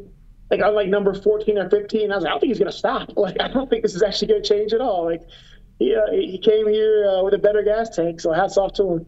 Did you get any knuckleheads hitting you up on social saying, hey, you should have did this. You should have kneed him. You should have uppercutted him. Like, do you get the armchair quarterbacks? You always do. You get my favorite ones. Like, you fucking suck, blah, blah, blah. You didn't finish him. I was like, I lost money. I was like, I don't care if you lost money. I really don't. Like, you know, like so you can't make everyone happy. Then people will tell you what you should have done or what you did wrong. And I'm like, okay, well, go fuck yourself, first of all. I think Nate Diaz screwed it up for everybody. Did you see when Nate Diaz someone slipped into his DM and said, hey, you lost, I lost money, and then he like PayPal'd them or something? I think that fucked everything up. Oh, bro, I wouldn't even be like decent with that. Like, people, I wouldn't be mad about that. I've had people hit me up like, I bet on your opponent and he lost. Can you pay me back? I'm like, wait, what? Like, you bet against me. You lost your like rent and you need me to cover. I'm like, no, don't message him. Like, how would I help you? It's fucking ridiculous, man. So you get some great fans, then you just get fucking people who are absolutely insane. So you just gotta learn to take it with it. I'm like, whatever, man. I don't care. Like, people are like, oh, my children are gonna starve. I'm like, well, stop betting money you don't have, asshole. And like, you know, it's whatever. What about the nut shot in this fight? I see Dominic Reyes in the chat. I don't know if that's the real Dominic Reyes, but anyway, the infamous nut shot that happened. Great times. The first one was a super knee. The second one, to where like, oh, it wasn't a nut shot. Like, no, it was toes to the belt line, but like heel was like a groin stomp. And then, you know, like, I don't know if you guys like ever get hit in the nuts wearing a cup, but like getting your top of your nuts, your top of your cup stepped on fucking hurts. And then the third one, when he said it wasn't a nut shot, after the fight, he was like, my bad, I missed it. Herb Dean told me it was a nut shot. And like, it was clearly a nut shot. The third one was a fucking front kick to the nuts. And that's when I started like yelling at fucking Mark Smith, like, bro, like, why is this happening? Like, please stop. Because that one fucking hurt me bad. Is that what you said to him? You asked him, why is this happening? I was like, bro, like, the third one hurt me really bad. I was like, that actually, like, that fucking hurt me. Like, but Yeah, man. He's like, oh, it wasn't a nut shot after the fight. He's like, yeah, I missed it. That wasn't a nut shot. My bad. I'm like, yeah, no shit. Like, my balls feel it. But, you know, it's an awful. He didn't do it on purpose. It's just, you know, he's still new to striking, and his aim isn't exactly where it should be. And plus, when you're moving around and shit, it's hard to tell where the kick's going to land sometimes. It seemed like, whoa, here we go. It seemed like you guys were getting along pretty well, though. Like, I mean, after the fight, you guys were very cordial. Even before the fight, you were horsing around and stuff like that. So he seemed like a nice dude then, huh? Rockhold's great. I fucking like him. I'm a fan of his jiu-jitsu. I like the dude. I really do. He's a really fucking nice guy. You know, I felt bad having to beat him up. But he's a really fucking nice dude. He's super respectful. He's like just a funny guy. Like, I like him. And, you know, I'm not Strickland. I don't have to be a dick to everyone. Like, I tend to be pretty cheerful in my day-to-day life. I like fighting, but I'm not like a dick in my like regular, like, you know, like I like to fight people. I'm okay fucking a human being up. I'm okay beating the shit out of somebody, but I tend to be nicer about it. Like, wow, there's nothing mean to me about fighting. I just happen to like fighting. You get along with this guy, but there's someone that calls you out immediately, and it's been all over the internet now with this. I don't know if I should say his name, but you know, he got that guy from Detroit in his corner one time. He's got that crazy knockout. Fuck Joaquin Buckley, because Joaquin Buckley is a snake and a clout chaser. Like, he does this shit. Like, when he came to train for one of his fights, Extreme, we were like nothing but great to this dude. And he just running around butthurt. And I'm like, you know what? Here's the thing. No one gives a fuck about Joaquin Buckley. The fact that you're running around with the Detroit urban survival guy in your corner to get people to talk about you means no one gives a fuck about you. Like, he's just trying to make himself relevant, but no one cares. I don't give a fuck about Joaquin Buckley, honestly. Like, I got, you know, my goal now is to, you know, get a ranked fight. So, once again, Joaquin Buckley doesn't mean shit to me. Fuck Joaquin Buckley, die nameless. There you go. I mean, he looked great in his last fight, but like you said, I mean, you are right there. Like, I don't know how you're not ranked right now. Like, that's kind of wild, right? I would be, like, at least number 15. And it's weird that the UFC rankings board is stupid. Like, it's not even the UFC that does it. It's like this weird journalist panel, and it's fucking stupid, man. It doesn't make sense. The requirements don't make sense because Umar Nurmagomedov got ranked, right? Mm-hmm. Fun story. Umar Nurmagomedov has 3 UFC fights, 2 stoppages, 2 stoppages, and 1 decision win. Who else has 2 stoppages and 1 decision win? Technically against arguably better competition in a weight class that is technically like weaker. So how did he get moved up in a more stacked weight class, but I didn't get moved up with the same pedigree with better names in a weaker weight class? It is bizarre. It seems like there's a pattern. Like the Contender Series, you don't get into the UFC. Then you finally get into the UFC. They won't rank you after knocking fools out and getting unanimous decision wins off of crazy fucking black belt chasing killers or whatever. It seems like they got some. Maybe it's Sean Strickland. Maybe it's his fault. Well, it's the ranking system is just a stupid fucking popularity contest. Like, it's, you know, if I like. Well, hats off to Umar. His last name is Nurmagomedov, so they kind of sneaked their way through that one. But, like, it kind of just shows it's kind of bullshit. Like, I want a ranking because it affects my pay. Mm-hmm. But at the same time, this entire ranking system is the more you look into it, the more bullshit it is. So it kind of just makes me angry. Like, we have the exact same resume in the UFC. I've done it against arguably better people, and I still don't get ranked that he does. So, it's fucking, you know, these people suck. I look at Edmund Shabazian, who is completely a hype train. He was a decent prospect at one point and then kind of got exposed over here. He's sitting at 15. Chris Weidman, when was the last time he fought? And is his leg in like 4 pieces? I don't know. Like, what's going on here? He got a while before he can even fight again. Like, why not remove him? Honestly, removing him for the rankings does him a favor. Mm-hmm. Oh, yeah. When he comes back, guess what? He can fight an unranked guy now, have his first fight against an unranked guy. Like, which would be doing him a favor. Like, there's no reason why he's in the rankings still. It's so stupid. Yeah, it's pretty wild. So, I mean, so what do we do here? So you just keep on trucking, right? You just, whatever the UFC throws your way? Or are you like, you know what, fuck this, I'm going to start calling people out? Right now we're hunting. We talk to, I think next week is when we talk to the matchmakers and see. But, you know, I think we're hunting a ranking right now. So kind of got to wait to see where this weekend falls. The chips fall this weekend with some stuff. And our goal next, I think, is to hunt a ranked opponent. So they're not going to move anybody out of the rankings from inactivities. We've got to take a number. So now we wait and see, and we start hunting numbers. Mm-hmm. And you know what? Would you fight at Edmund Shabazian? Would that be someone that would interest you? Oh, I like Edmund, honestly. Like, Edmund's a friend, and we train together. I would honestly want to aim higher. Like, if they're not going to move me in, I want to jump in. Like, fuck it. Like, you know, everybody said Imanov. What about Imanov? I was like, okay, but like, what about Gastelum? He doesn't have anything scheduled. That would be a great fight. You versus Kelvin Gastelum. That'd be fantastic. It'd be a fucking fun fight for the fans. Like, fuck it. You know, people like, you fight Gastelum. I was like, fuck it. Maybe he kicks my ass. I don't know. I love Gastelum. I think he's fucking phenomenal. Maybe he does kick my ass. But maybe I win that, and then maybe, you know, that's it. Regardless, it's a fucking fight of the night. Like, I think it'd be a crazy fight. So, you know, like, I want something like that. I'm 34. I don't want to like fight once a year and hunt the ranking. You know, if I'm gonna get in there, let me jump in the deep end. You know, it's funny. Like, they keep throwing guys at Gastelum that like are just like killers. Constantly throwing guys at Gastelum like one after another. I feel like he's never had a chance to fight a guy that he's supposed to beat. You know what I'm saying? Like he's always just throwing against. So if they throw him against a guy like you that's unranked, not saying he's supposed to beat you, but at the same time, you know. Yeah, like he's had a murderer's row. Like, you know, like fucking, let's go have a fun fight world instead of like having to fight every fucking world beater under the sun. Like, fucking, let's do it. Like, well, why the fuck not? What a bizarre story Gastelum is. Like now that I think about it, like it's just weird. The Ultimate Fighter, he takes out Uriah Hall, who when Uriah Hall was in the Ultimate Fighter, I thought this was the next Anderson Silva. Like this guy was like something else.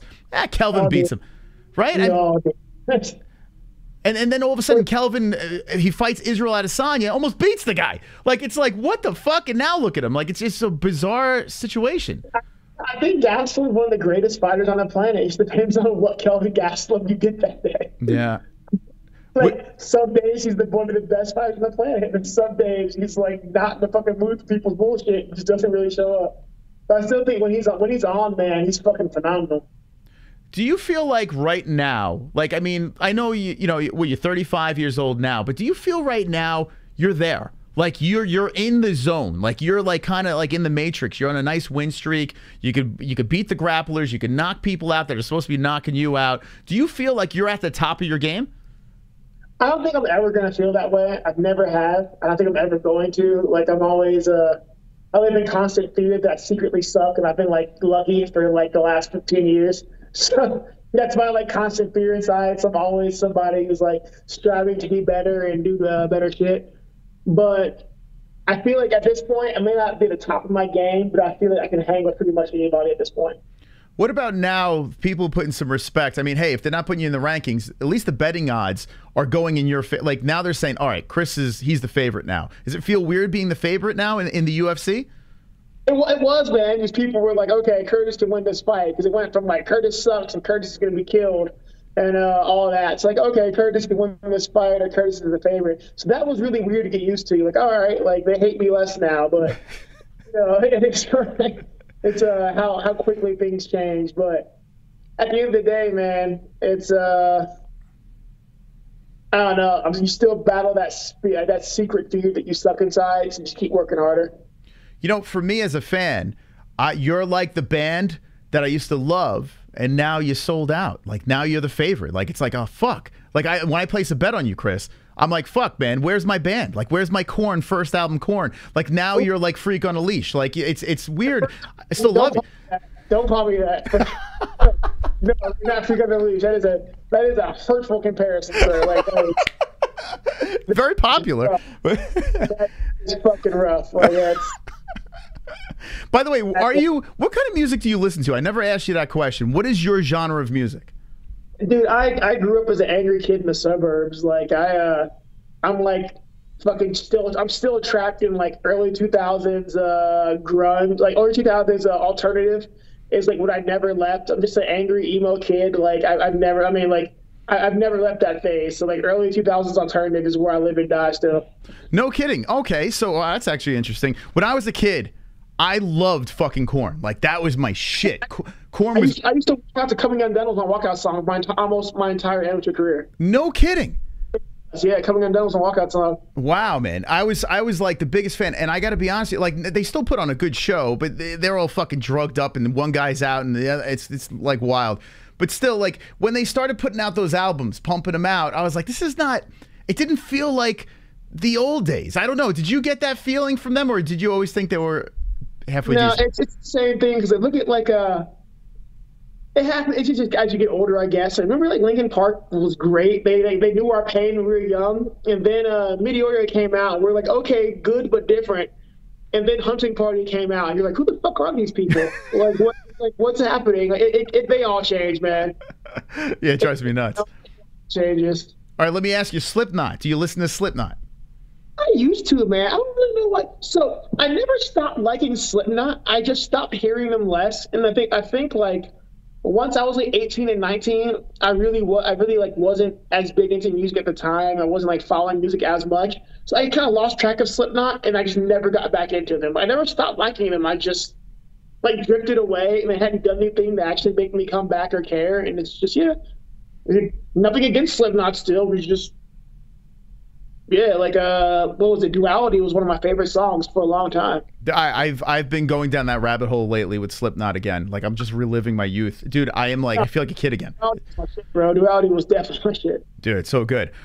So what about like when you're working out, right? When you're getting pumped up and stuff like that, are you rocking like the heavy shit, or are you like more subdued stuff? I just say Meteora saved me. It wasn't a bad. So Meteora wasn't bad. It wasn't bad, but that was the first time I have to admit the Linkin Park sounded different. There was a big difference between Reanimation, Hybrid Theory, and Meteora. Like one of those does not sound like the others, and Meteora is the one that didn't sound like the others. I still like Meteora, but that's when things started changing. Have you gone to? Have you ever seen them play live, Linkin Park? I'm not. Like I've always wanted. I've always like. I'm not a big concert person. I'm just. I don't know. Just never like. I think everybody sounds better on like freaking like CD or whatever.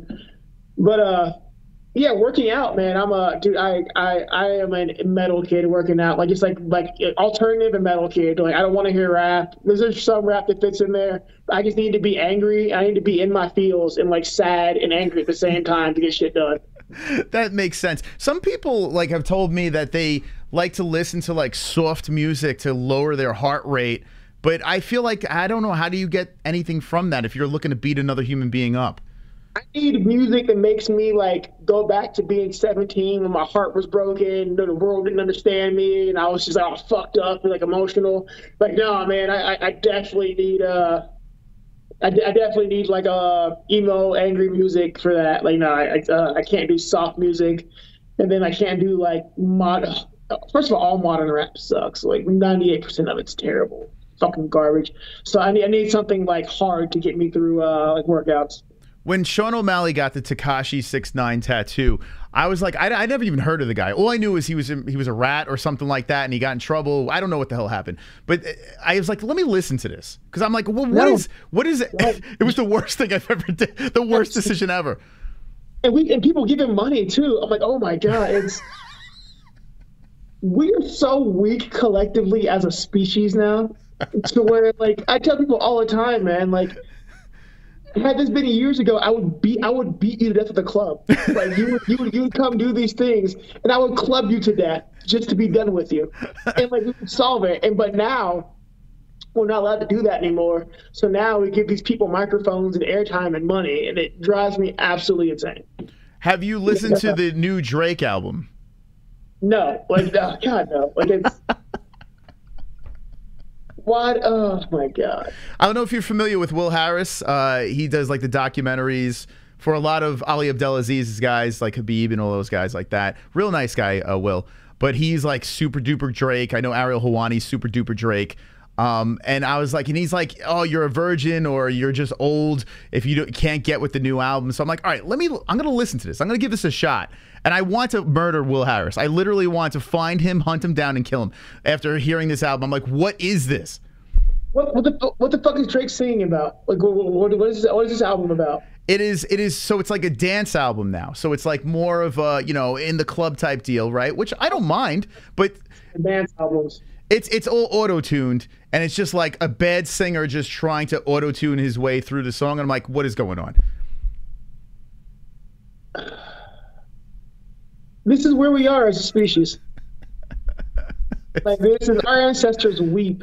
Like, we used to have war drums and shit and all this, and now there's like a dude in the club dancing and singing to auto-tune. Like, this is how far we came. Like, all right. You know, I have a bone to pick with someone, Chris. How does ARIEL Helwani run a show 2 a week? You come off a big win, big stoppages, no Chris Curtis. I thought on the menu we were going to see Chris Curtis on that shit show of MMA Hour, and he wasn't there. And I was like, you know what? We have him on this show over here because this is where it counts. How does he snub you? I usually get a compliment. I don't know what happened. I don't know what's going on, but I'm assuming he's off doing ARIEL Helwani thing. Yeah, he likes me. He always gives me a text or whatever, but I guess he's off doing ARIEL things, so that's it. I couldn't believe it. I'm like, the Action Man should be there. I don't understand this. This is like, maybe because you're doing our show too much, maybe we're tarnishing your reputation. You and Sean Strickland, man, it's really like I'm getting bars from a lot of places. Have you ever found out the spinning back elbow? Is it a real thing or not? I ask people. It's just a spinning elbow. Oh, yeah, thank God. Yeah. Okay. I was pretty sure it's just a spinning elbow, and yeah, it's just a spinning elbow. Good. Okay, good. Now I can go laugh in Jesse's face when we get off air. Okay, great. Yeah, she was wrong. Yeah, like I would put this in your back pocket though. Was how often can you like prove that she was wrong? It's true. You're right. Back pocket just in case. Like, yeah. Good point. You know, we had Tony Gravely on. I'm not sure if you're familiar with Tony Gravely. Another CES guy. Okay. Yeah, so I haven't had a chance to. It was weird. I've always like never. It's weird. I never had the opportunity to have him on the show. And I'm like, we got to get him on, especially after his last big knockout. This guy is like one of the nicest guys in the world. Like, he's like with his wife. She's in his corner, and all I'm thinking as he's telling the story about his wife in the corner, I'm like, I would be fighting. Like, if me and Jesse, like, it would be a second fight going on in the corner as well. But they have this loving relationship. He's getting wins. How does that happen? Everyone's different, man. Like, everyone. It's just I mean, fuck if I know. I couldn't do it personally. Like, I know. I've got friends who are fighters who date. I'm just like, I would fucking kill you. I dated a girl. I courted her before, and I was like, you know what? This man just killed our relationship because I'm learning now that you can't listen. So like, this is like something to like me be concerned about later. And so you have a problem listening when I tell you things. So. You know, hats off to him. Like, sometimes it works, man. There's anomalies out there for everything. But, like, yeah, I couldn't fucking do it. I did it twice, and I was like, you know what? I think we're done dating. Yeah, it's not easy. It's not easy, at all, especially if you're working with someone. It's just... Like, so here's my thing is, like, I remember dating this girl. It was a long time ago, and she was fighting. And I'm trying to talk her through things, and she's, like, giving me pushback on it. And, like, she's losing this fight. So I'm trying to talk to her to, like, save her. And she's not listening, like, intentionally, like, being obtuse. And I'm like, okay, in my head, I'm like, if zombies were coming and I told you to run, you'd be like, why?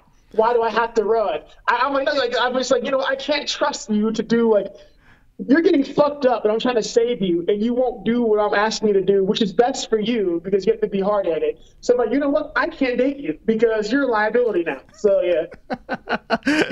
That's so funny that you said, see, that's real. Like, that's real talk right there, because anyone that's in a relationship, and me and Jesse have a great relationship, don't get me wrong, but like, you know, when you're in a relationship and you're working together, it always complicates things in a certain way. And here you are fighting, like she is in battle, and all you want to do is have her succeed. The last thing you want is her to get beat up. Like, Obi-Wan Kenobi, like, I'm trying to save you, Anakin, and you're over here just getting mad at me, being fucking upset, and I'm just like, don't. I have the high ground. Don't jump, or you jump anyway. Now you're mad at me because shit's going wrong. And I'm like, I told you. Like, I've tried to help you at every turn, and you just refuse to fucking listen because it's coming out of my mouth. So I don't know how couples do it. Hats off to Gravely, because I'd be like, you know what? We're getting enforced. Like, it's over. It's so wild, man. And some people are, I like people, like, I'm envious of people like Tony, because he is so zen. He's so chill. He probably picks and chooses his battles in his relationship and does the right thing. I am not like that. I have to sit in the pocket and I got to swing back. I don't know why. I can't keep my mouth shut. This is why I've been like, my engagement failed. This is why like all my relationships fail. I know my shortcomings in a relationship. That's why I just shut the fuck up now. Like, I just don't say anything. I'm like, really, this isn't worth it anymore. Like, I just don't say shit. Like, I didn't really try to date anymore because I fucking suck at relationships. Like so hats off to him, man. But I'm with you. Like once shit goes downhill, I dig my heels in. And I'm like, all right, well nobody's gonna be happy now. It's so fucked up.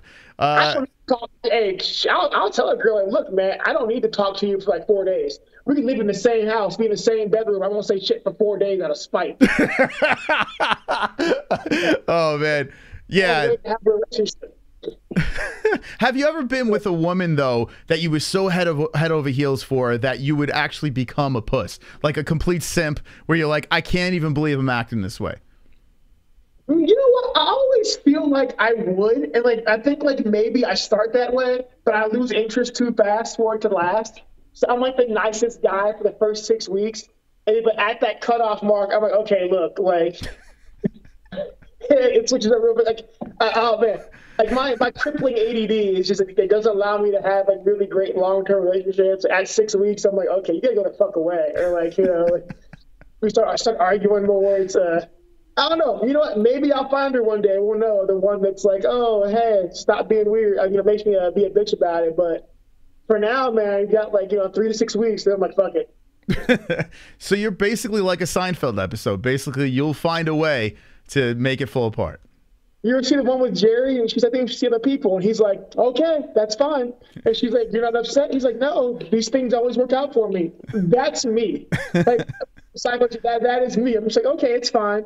I'm like, you're not going to fight for me? I'm like, no. I'll fall into something else. That's what happens.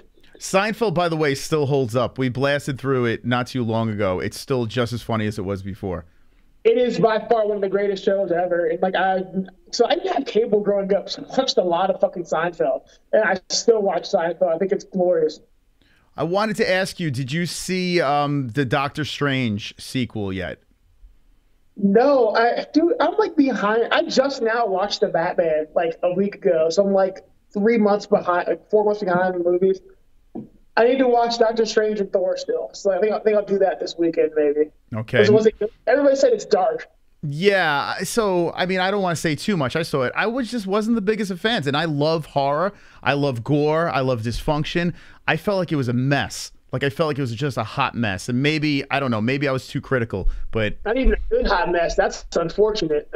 Yeah, I was cringing. There was parts where I was like, "What the fuck's going on here?" And now I think I have something wrong with me. I think the Batman was okay, man. Like I think the Batman was okay.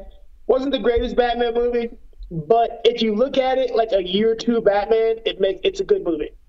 It's not like, oh, he's not the best Batman, but look at it like year or two.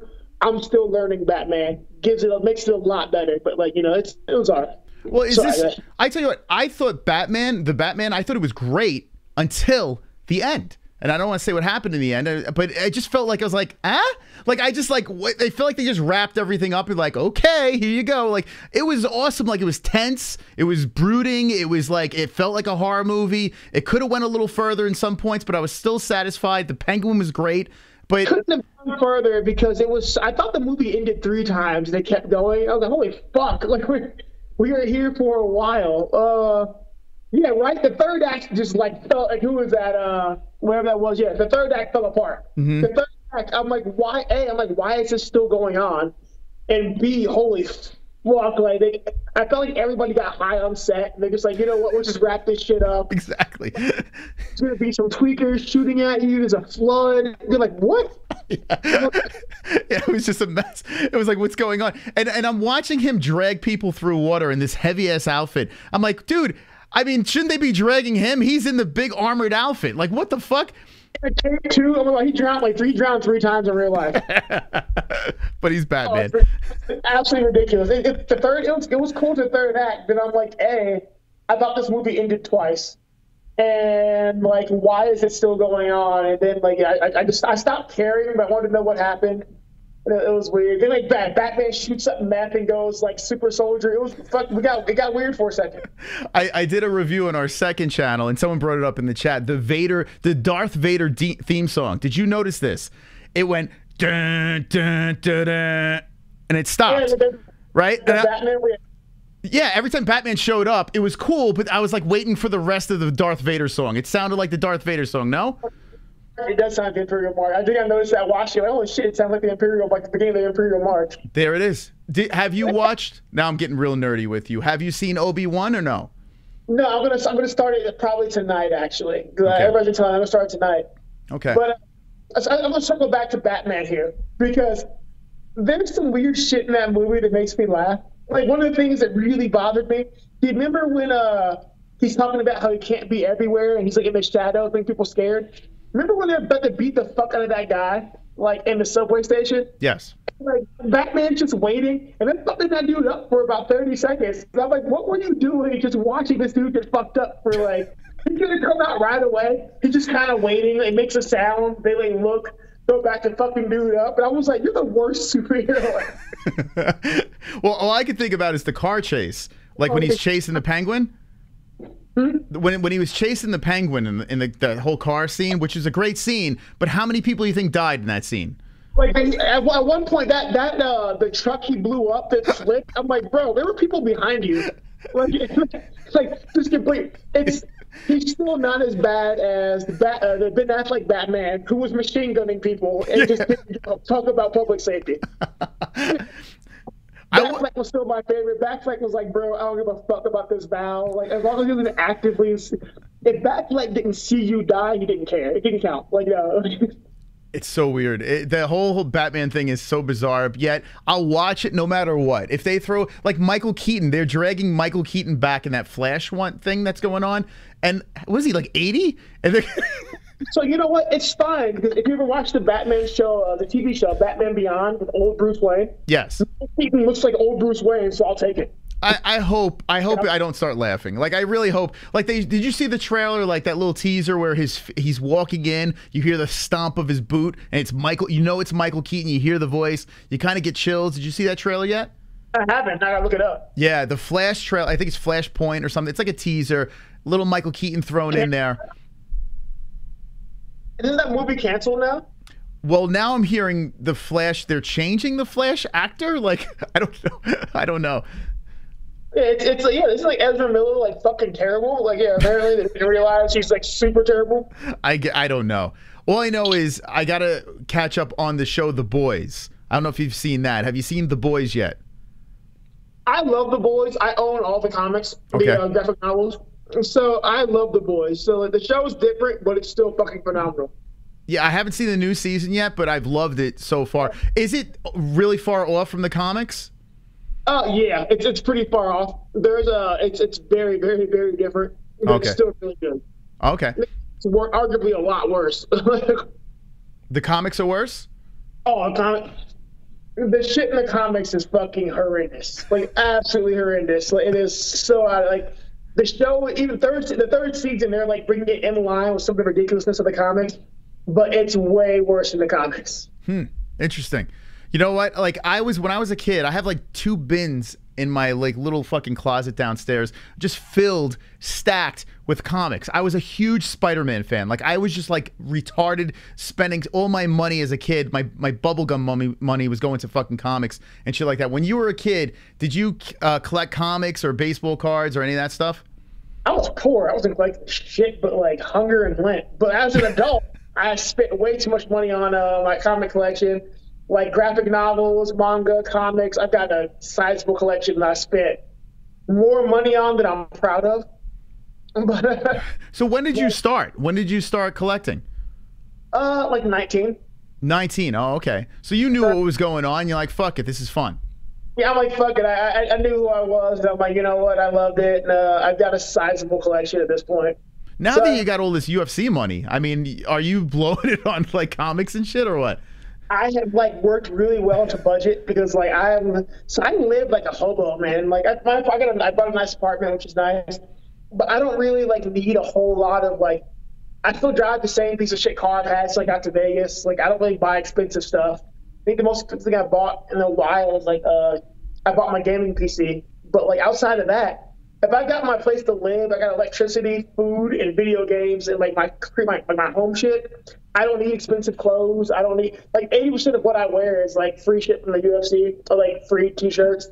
I don't like go buy expensive stuff. Like I've got no interest in showing off or like projecting an image. I am like a step above homeless in my mind still, but as long as I got the shit at my house, I'm happy. I come home, I got my video games, I got my nice couch, my nice bed, my big TV. That's all I need. Living simple. Hey, that's a smart thing to do. That's the thing. I mean, materialism is, it's not everything. I mean, unless you have money to wipe your ass with, I mean, I don't know. It's good to save, I guess. What about investing in like real estate and stuff like that? Have you ever thought about like a future plan with that? I'm thinking about buying a house in Turkey, actually. Either Turkey, yeah, I'm thinking about buying a house in Turkey. I was really, I've looked into that a lot. I think I may buy a retirement house in Turkey just because it's cheap, and then the property, like the value of the property will only go up. So I'm thinking about buying a retirement house in Turkey. So what would you do? Hire like a management team to like rent it out for like something, or you would just let it sit and just retire? I'd probably hire a firm just to like manage it and like rent it out until I'm like actually want it. But like, yeah, it's at that point, I'm just recouping money on the investment. It's only the property's only gaining value. So like, why not? Is that where you went on vacation before? What was it, your last fight?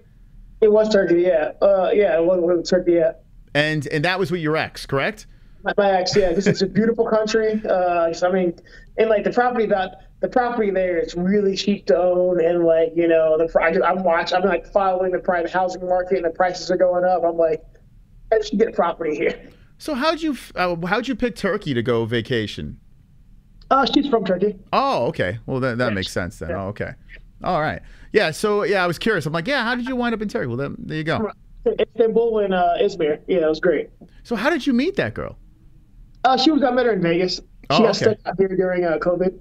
So what was it like? Was it like a night out or something like that you ran to, or was it like a mutual friend thing, or like how did that happen?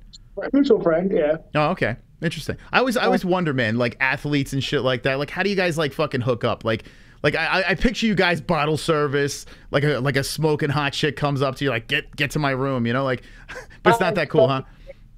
I hate clubs. Oh god, like I'm the least fun fighter ever. Like professional, it makes me laugh. I'm the least fun professional athlete. So every like picture you have of a pro athlete, I'm not it. Like I'm in bed by like 10:30 on most nights. I'm tired now. Like if I'm awake past 10:30, I'm playing a video game. Practice is over. I want to go home and like hide in my house and play games and watch TV, eat my food. I am so old. I'm 34, but I'm like 62 inside. Like when I retire, I'm gonna be old man Curtis. I'm gonna be on my yard with a shotgun. Like somebody's balls gonna come in my yard. I'm gonna shoot it and they can get it. Like don't go there. That's old man Curtis. I'm just a crotchety old man inside. Like, yeah, well, listen, I mean, I guess everyone's got their own thing, right? You got Sean O'Malley goes out there and he gets white boy wasted. He goes crazy. He's fucking hanging out with the Nelk boys. And then you got guys like Cowboy, which I was shocked to hear today when he was doing his media scrum. He's like, I'm not that guy anymore. I hang with the family, and things are different. So I guess whatever, like. Bro, one of my biggest like time things I like to do is like when I get some free time after practice, I hop on, and mind you, so my son loves Fortnite. So he's back in Ohio. So we hop on, we play Fortnite for like 3 hours a night, or we'll play like a game called The Forest, where you're like fighting cannibals. Hilarious, and, like, yeah. I play video games with my son at night. Like that's how I spend my time. Like that's what I like to do. Like I'm too old to go party. I don't care about drinking all night and doing shit. Like no. Hanging out, playing games with my son is like more than enough fun for me. That game, The Forest, by the way, it's one we haven't dabbled. We played Raft, and then someone was like, yo, you got to check out The Forest. Like, you're eating people and shit. Play The Forest. It gets scary as fuck. Because, like, right now, so for his birthday, I bought him, like, upgrade his computer back home and everything. So right now, we're waiting on Sons of the Forest, the sequel. And like, that's what we're really excited about now is Sons of the Forest. And but it's like, play The Forest. It's really fucking fun. You could play with, like, 12 people or something like that, right? It's crazy, man. Like, yeah, you guys are like, it's like you're in there, you're fighting cannibals, you're trying to build like a base. It's crazy. Go play it. It's fun. Yeah, I got to try that out. I think that might be the next move. I got a couple of donations coming in here. Let me see what we got. Thank you. D. Brooker, thank you for becoming a member. Appreciate that. Very nice of you to do that. We got something else coming in. Yeah, he's a member. He's a white belt of the MMA-Holes. Look at that. Let's see. Wonderful, this is from Tropic Tom. If Chris dyes his hair rainbow colors, he'll get ticks and a ranking. Oh god. It's God. People doesn't understand how much I hate Sean O'Malley. Like, I look at Sean O'Malley and I'm like, you are everything I hate about this sport. Like, absolutely everything. Like, I remember a time when people are like, your merit was based on like your fighting, and you fought the best guys and all that. And now, like, you're getting your like fucking rainbow hair and letting like, you know, this kind of pedophile tattoo his initials on you. Like, shit's weird, man. Like, he represents everything I hate, and oh my God. Hold on, I got something for you over here. Here he is, Sean O'Malley. Welcome to Sweet. Oh my God, Sweet Sweat. Oh my boy. Here he is, Sean O'Malley. There was a look that he had on at the media scrum. Very interesting. He looked to me like a homosexual Howard Stern. I don't know if you saw. Oh yeah, I saw that. He looks. It's like Howard Stern and Camel and Carrot Top had like a fucking weird orgy, and like that was all that was left in the sheets. Was like. I was like, what's going on here? Howard Stern and Carrot Top like had an orgy, and this is what was in the sheets when they took them the next day. This is fucking weird. You know, I have to give him respect for how he's marketing himself. I do have to give him that, and the fact that he's probably a couple exits away and could beat my ass up. But you know, regardless of the fact, in the beginning when he came in from the Contender Series, the guy had no crazy hair. He had the McGregor-esque tattoos. But he had the knockout, and it was kind of cool. And then all of a sudden, he gets in the UFC, and then he's got that weird situation where he's laying on the mat, and Joe Rogan's interviewing him, this shit over here. And it was just, I don't know, it was just a series of things that happened that just made him more and more unlikable. Like, do you remember when he was doing this? Yeah, I genuinely hate Sean O'Malley. This is the fight he lost but didn't lose. Mm-hmm. Yeah, like, wasn't it if his opponent didn't... What was it? If they didn't go for the takedown, he literally would have just collapsed, but they just went for a takedown and Sean wound up winning. I don't know. I try to ignore Sean O'Malley as much as possible. He's in that list, like that category with Kayla Harrison, where I just try to think about him. Well, I noticed that Sean Strickland now, it seems like he's made amends with Kayla. I don't. I didn't even ask. I care so little about Kayla Harrison. I didn't even ask. Well, I got to ask you now. Wait, so what is your thing with Kayla? I didn't know that you had a thing with her. I just think she's terrible. And I think she's terrible, and I think they keep like it's like nothing about. I think she's fucking terrible. So what did she do? Like, all right, she looks like Woody Harrelson. Is it her look? Is it how she fights? First of all, I am not convinced that's not Woody Harrelson. Like, I've never seen them together. I'm not convinced it's not. But more importantly, it's just she's so manufactured. The same shit with O'Malley. They're just manufactured hype, and I fucking hate it. It's just like, okay, like what? So I'm trying to think of more people now we can piss off. What do you think about? Oh shit! There's so many personalities coming into the UFC. Who's another person that comes to mind that you just can't stand? I hate most people. Like, I come from a long line of haters. I hate most people. It's probably a lot, man. Like, it's probably... I don't even follow fighting the way I used to because I think the sport's become stupid. Like, it's so fucking stupid, and, like, Conor McGregor ruined it for everybody. Like, GSP ruined the sport for a long time, then it fixed itself. Then Conor McGregor ruined the sport again. And, like, now we're still in the McGregor, like, aftershocks era. And I'm just like, I don't even really, like, follow anything because everybody wants to be... I hate Masvidal. I can't stand him either. I'm with you on that one. I met the guy, nice guy. But, yeah, is it not annoying now or what? It's so... I hate Masvidal. I really do hate Masvidal. I don't think anyone likes Dominic Cruz. That's kind of like, you know, like low-hanging fruit. It's amazing. What about Ian Gary? Someone throws Ian Gary out there. Ian Gary. How can people say he's so good when he's struggled? Like, oh, God, I hate Ian Gary. I want to play. Hold on. Where's the clip? I got to fucking play this. I mean, I think Ian Gary might be special. So I'm kind of trying to cut him some slack here. I think there's something wrong with the guy. He delusionally thinks that he's as good of a talker as Conor and Chael Sonnen. He literally said that. He stumbles over every fucking time, give him a mic. He's just like confused and stuff. I'm like, And I feel like he practiced this in a mirror, and it's still just not the way he thought it was. And like, I love when we fought in New York together. He's like, "Oh, we're for Takeover Part 2, yeah." And he waited for applause, it didn't come, and I was like, "Oh, that's awkward." That's almost as bad as Jessica I. I think this needs to be a reoccurring sentiment. Go ahead. You remember Believe Chant tried to get going, and what Jessica I did? Wait, what was that? I Chant going, and like no one, it was dead silent. And Joe Rogan just had the biggest shit-eating grin on his face, like, ooh. There's so many moments like that where I feel like I can't say it because they would all whoop my ass, but you could say it because what are they gonna do? Show up at the gym and like who cares? Like you could literally say, yeah. Do you ever feel like you might burn a bridge? I guess you don't care, right? Like it doesn't matter. Like it's better to just speak your mind, right? Who am I gonna burn a bridge with? Ian Gary? He's not here to take part. He's here to take over. What could I ever need from Ian Gary? I got to say this. The funniest thing that happened with Ian Gary, he makes his UFC debut. Ian Gary, we're never having you on the show, but he makes his debut with herpes. Did you see this? Like, I literally... Yeah. That's, that's trying to be Conor McGregor, man, but like, you don't got the money for it yet. You got to go lower class of woman, and that's what happened. I feel like he should have embraced the herpes. Like, I feel like he's acting like it's not there. And how does the media members not say, Ian, can you tell me what's going on with your lip? That shit on your lip got some shit on his lip. There goes Ian Gary as a guest. Oh, well. What are you going to do? Have you heard him speak? Like, it's fine. Like, it's... Like he may be retarded. I think he is. I think he is. Wow. I've been trying to think. Someone threw TJ Dillashaw out there. What do you think about TJ?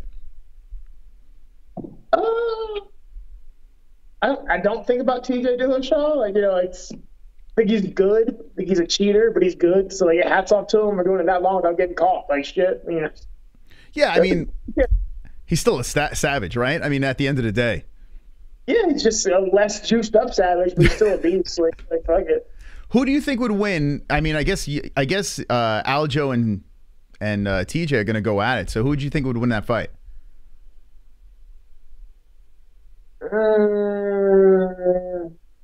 I don't know.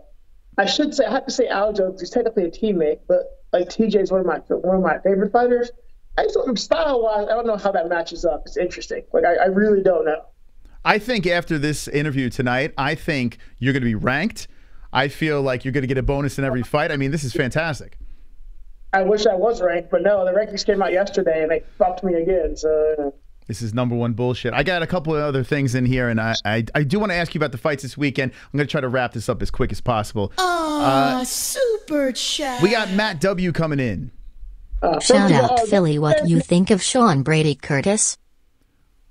Well, I think of Sean Brady. Oh, God. So I hated Sean Brady for the longest because when Sean Brady fought for CFFC, he was their champion, and they would always post shit like, no one wants to fight Sean Brady, blah, blah, blah. So I'd immediately go post, I will fight Sean Brady. And then they delete my message. And this happened for years. So we were on, like, there was like CES, CFFC, and LFA. Or like the ARC or whatever, like there's 3 shows. And I was trying to collect all the belts. And like Sean Brady had one of them. And they would never allow me to fight Sean Brady. They would be like, oh, we can't find an opponent. And I'd be like, I'll fight him. I'll fight him. They would delete my comments. Folks, like, so like, I still don't like Sean Brady. Wow. And I need to let it go because, like, he's not making the matching. But like, I feel like there was some bitchness involved there. But like, fuck Sean Brady. Wow, that's interesting.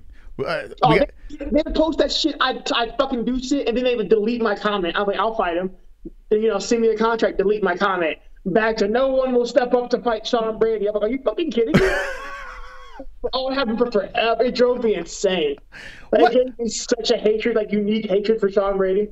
What drove you nuts about the regional scene? Like that was going, because I've seen some matchmaking that I couldn't even believe. Like we would do events, and I'm not going to say what organizations it was because I don't want to burn those bridges. But they were like, they treated us like gold, so we had to put up the facade, the show, and everything like that. And then I would look at some of these matchups, and I was like, bro, how is this even sanctioned? Like, what was there a situation that you were involved in that you were like, I can't even believe I'm witnessing this? Overall, man, it's just regional shows. Like the worst thing about being on the regional circuit is if you don't come from a place with a big show, you'll see that like the shows you need to like get established have their hometown guys, and they will do everything in their power to build that guy and protect him. And you know, it's to be expected, but I hate when people are like building these guys the next greatest thing, the unstoppable whatever, but then they protect him and like never give him a challenge. That fucking, it kills me, man. It absolutely kills me. And you see it so much to where like shows will go out of their way to protect a guy and do all this bullshit, and like, you know, it's absolutely insane. You know, someone brings it up. I want to ask you, Eagle FC. What are your thoughts on Eagle FC? I've never actually watched Eagle. I've watched like 2 or 3 fights on Eagle. Actually, I was wrong. We had some teammates fight. I mean, I don't have a problem with it. I think it's gonna suck for some people. Like if you're good, then it can be a good pathway in. But I think a lot of guys who are gonna get back home, they're gonna get smashed against Dagestani wrestlers. So like, you know, they pay well, they take care of you. It's a fun show. But you better 100% be ready to go fight a Dagestani wrestler. Yeah. That is what's happening.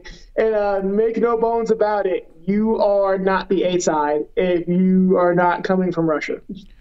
Is it not? I mean, we're going to burn a lot of bridges tonight, but I can't help but think as we watch these events, as Ali Abdelaziz is sitting there, and he's representing majority of these fighters, and I'm looking at the matchups, and they're so fucking lopsided. Like it's just like it's bonkers, some of these matchups. I mean, how does that even work? Like, isn't that can you do that? Can you be part, like, managing like these fighters, and then the promoter is a guy you're managing? Like, it's like Khabib is being managed by Ali, and Ali's fighters are on the card. It feels like it's so corrupt. No one actually knows the rules, because like I think Ali got in trouble with this for PFL, and he like stepped back because he managed like one of the seasons he managed like 80% of the people in the finals. And I think after that people got mad at him, and like he stepped back from like his position with PFL. Oh, did he? Okay, I didn't even know he was working with PFL. Yeah, he had an official position with PFL, but most of his and a lot of the tournament, like 80% of the guys who were in the final, like 70% were his guys, which became like a conflict of interest. So he stepped back from his position in PFL. People were like, "Hey, that's bullshit," blah blah blah. But I mean, no one actually knows like what the official rules are. Like 80% of MMA rules are just made up on the spot anyway. Like, no one actually knows, I feel like. So hats off to him, I guess. Like, you know, it's a thing. No one's managed to sue him or anything else. So like, what are you gonna do about it? Yeah, I guess if you're getting away with it, who cares, right? It doesn't. I mean, it is what it is. And people are signing contracts. Yeah, so, who might be mad at you? Yeah. God knows. I mean, if you ever wind up in Eagle FC, I mean, now they're going to go back to this interview and they'll be like, Chris, what were you saying about Ali Abdelaziz? Are you afraid to burn any bridges, or are you like, fuck it, who cares? I like Ali. Like, I didn't say anything bad about Ali. I just said I don't know the fucking rules. I like Ali. Like, Ali's fine. No, he's not a terrorist rat snitch? I do so. He gets a big. So I don't like. The full story behind that, I've never actually bothered to look into too much. I've known Ali for 3 years now, almost 4 years. He's been nothing but cool to me, man. Like, I mean, like, there's been times I was thinking about retiring. I fucking hit him up, and I was like, you know, like, he doesn't manage me, but I'm like, can you, like, talk to me? Like, what do I do? And, you know, he's been super honest, super open, super cordial. I don't have a problem with Ali. Like, he rubs people the wrong way. I think the thing about Ali you got to realize is if you're one of Ali's boys, he will go to the ends of the earth for you. He will do anything for you. If you're not Ali's boy, he will definitely sacrifice you to the greater gods in a heartbeat. So I think that rubs people the wrong way, but he's all for his guys. Yeah, you know, it's funny you say that. I haven't met a person that has worked with Ali that said a negative thing about him. Not one person. It's just like the online persona, the Twitter taking over accounts, you know, people criticizing for this and that. But people that work with him, I've never heard a bad thing, really. Bro, if you're friends with Ali, that dude will go to the end of the earth for you. So yeah. I'll give him credit. I mean, like, what manager do you know that like runs practices for his fighters like successfully? Like, bro, like he's about it. He's involved in the sport. So hats off to him. I think he just rubs a lot of people the wrong way. But like, you know, you're not going to please everybody. Yeah, that's the name of the game, right? This is the fight game. This is not like This is not Disney World. We got a couple other things coming in over here. This is Tropic Tom. Who does he have for MVP versus Berry? Hoping for a double knockout? What would be the most satisfying double knockout for Chris? Dude, oh my God. I don't like MVP. I think he's one of the biggest can crushers in modern sports. But even more than MVP, I fucking hate Mike Perry. Like, me and Mike Perry don't get along at all. Like, there's like legitimate beef. Fuck Mike Perry. And I almost want to, like, part of me almost wants to root for MVP, but like I can't because I hate him too. But I hate Mike Perry more, so I'm like torn. So I'm hoping like maybe they both throw a punch and the ring explodes at the same time, and it's like it takes them. I don't know. Oh my God, maybe I'm crazy, but when they made this fight, I'm like, there is no possible way Mike Perry wins. Like, I don't know. Maybe I'm nuts, but I feel like, am I off on this? I mean, I feel like MVP is going to kill him. He's just gonna get beat up. MVP's gonna beat the shit out of him because he handpicks fights, and like I fucking hate Mike Perry. But I get a headache every time I think about Mike Perry. He's just such a bitch. Why don't you do fight reactions? I mean, you would be hilarious, just ripping apart, like just bare knuckles on, and you're just like, fuck this guy. Like that people would tune into that. No, he's like, no, I'm disinterested, but like I wish I had time to explain the depths of my hatred for Mike Perry.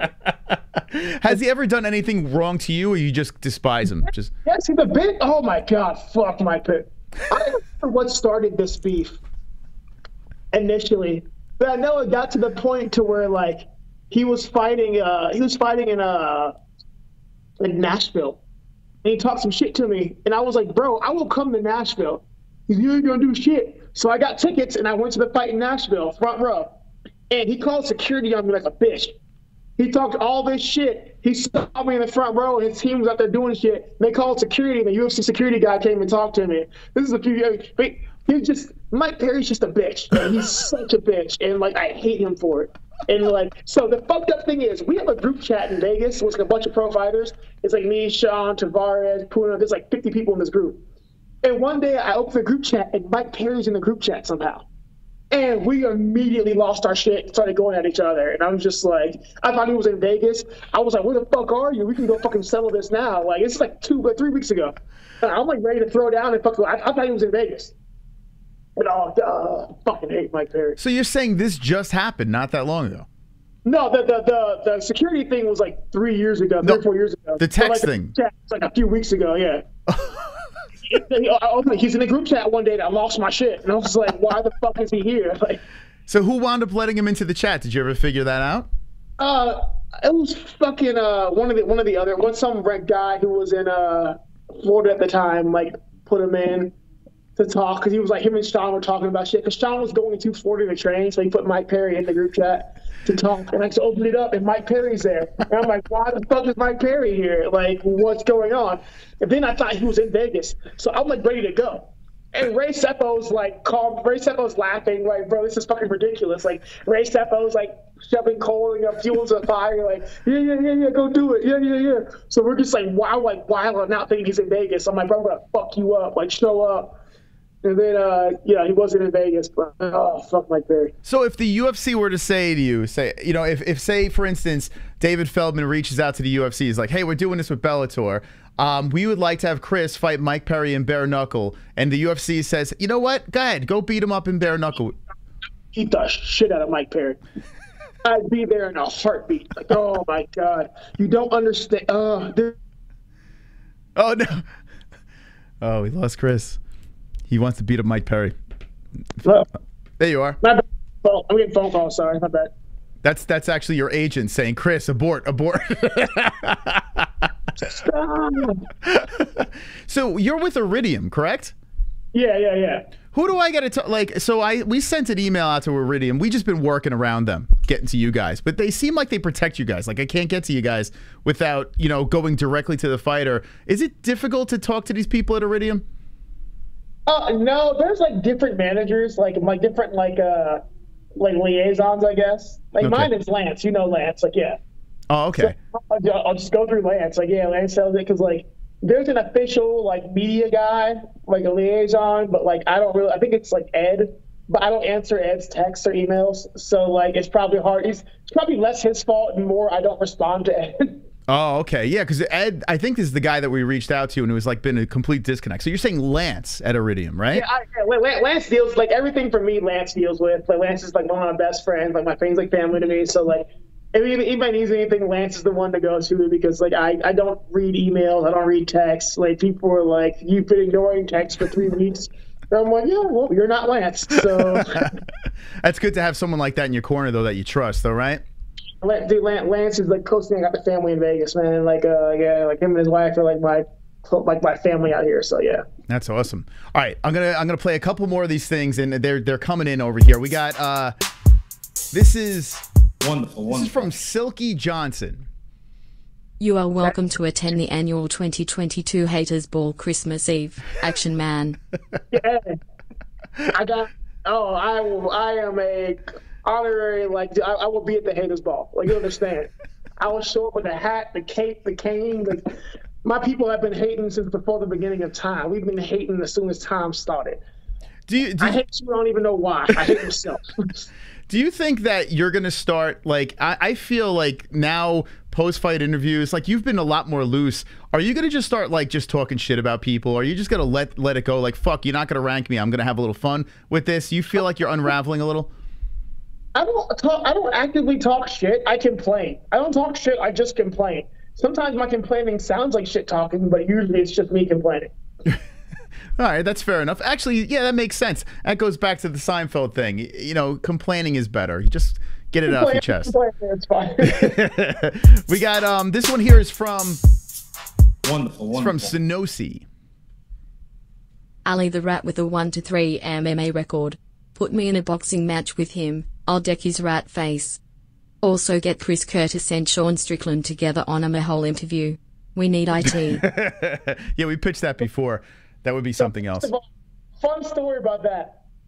I don't know why Ali's record was so bad. I think he was a guy who just didn't perform well under pressure, like in the lights. But the first time I met Ali, I didn't know who he was. I was in Vegas, didn't know who the fuck he was. And I've been sparring at Extreme. He's like, going to go around, like first round. I was like, okay, it's fine. Like, you know, first round usually, in sparring, the first round is usually like a warm-up round, like, right? Like, it's kind of the unspoken thing, like, we go light, whatever, warm up. I had no idea who he was. So I'm just like, maybe just a random guy, like, you know, wanting to work out. That motherfucker tried to take my head off. Really? He was trying to kill me. And I've been trying to get that rematch for like 3 years. Like, bro, I'm always like, I'm going to find you, but I'm going to get this rematch. He tried to whoop my ass. Like, Ali can actually fight. It's weird. He can actually fight. He's a good grappler. He can box. I've never really, like, followed his career, so I don't know what happened. But he's actually, like, if that dude tried to whoop my ass, I was shocked. Wow. You know, I've seen the footage of him, like, rolling around with Habib and doing all this crazy stuff. Like, it seems like he still stays in pretty good shape. How tall is this guy? He's small, though, right? He's like my height. He's not that big. He's like my height, roughly. Oh, okay. For some reason, everyone was saying he was, like, super short. But he's what? So he's around 5'9", 5'10"? 5'10", around there, yeah. Okay. And so I do want to show, where the fuck is it? No, I lost it. Oh, so I want to get your opinion on this really quick. I threw it on the thumbnail. A pregnant Luke Rockhold. I don't know if you knew this, but Luke Rockhold apparently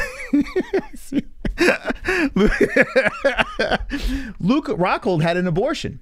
He had an abortion. Did you know this? Luke Rockhold aborted. Is he on your list? Holy no, I don't have anything personal beef with Luke Rockhold. I just think he's an idiot. He said, I did have an abortion and I did have a big breakup. So he had an abortion. Like, I didn't even know a man could do this, but in 2022, I guess it's possible, right? He had an abortion. I mean, this is wild news, no? Our ancestors conquered the world. We conquered an untamed planet. Think about that.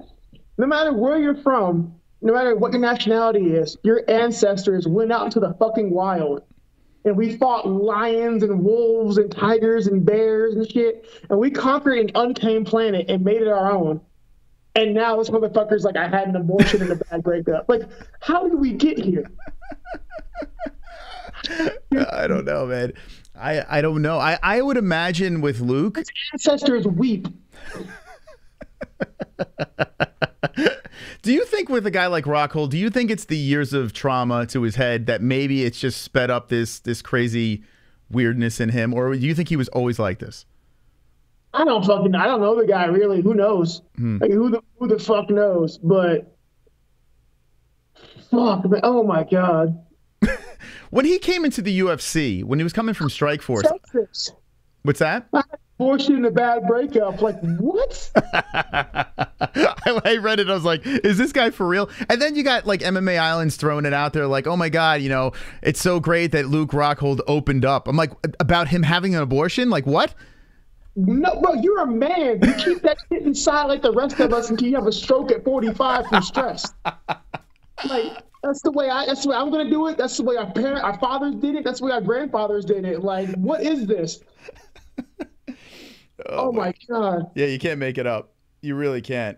I was waiting for people to like start shitting on him about this, but yeah, I thought I was reading it wrong. But yeah, he had an abortion, so tough times. Have you ever had an abortion or no? Not that I know of personally. Like, shit, I don't know. I've made some weird decisions in my life. I think I had a kid in Brazil, maybe. Like, I'm not sure. Honestly, I'm not even a joke. I may have a kid in Brazil. Like, we've never been brought up, so we just don't talk about it. So wait, what happened? You were intimate with someone in Brazil, and what? You just let it go? Like, should happen. Like later, like, you know, whatever. And then, like, you know, we're friends on Facebook later, and then like on Instagram, like 2 years later, it's like 2 years later, I see a picture of her with like the guy who just proposed to her. She's got this 2-year-old, right? And she's a light-skinned Brazilian chick, and he's a dark-skinned Brazilian chick, a dark-skinned Brazilian guy, and this kid is pitch black. He's like dark, and I'm like, that's not his kid. No, he's light-skinned. He's light-skinned. He's very light-skinned. Okay. He's very, very light-skinned. But this kid's dark, like me dark. And he's got like curly hair, like tight curly hair, and I'm like, I'm looking, and I'm like, this is like a happy family, so I didn't say anything. I'm like, you know what? It's fine. It is what it is. Like, no one brought it. She didn't bring it up. I'm like, you know what? That's fine. What would you do if you 18 years like on my doorstep, willing to challenge me to a fist fight for like whatever? Then, you know, we'll fight like, you know, like on top of a mountain. That's cool. But I just, you know, for now, I'm just like, you know, don't ask, don't tell. Like, all right. That's freaking wild, man. Oh my God, that's crazy. I bet you have some scenarios from when you were younger that you've done some crazy shit though. Like, right? I mean, the action man, you've probably been involved in some wild stories. I don't know how I'm not dead. Like, there are just things to where I don't know how I haven't died yet. And I like to think I have like a special power, man, like called Fortunate Son. Like, as long as I think I'm special, the universe will like, you know, it'll like abide by it. So I don't think about the consequences, just live. And like, you know, so far they don't usually catch up to me until I stop. Is Mackenzie Dern's baby yours? Not that I know of. I wasn't that drunk. Have you ever had? She was in Brazil though. She was in Brazil at the time. But that wasn't Mackenzie Dern. Oh, so have you dated another UFC fighter?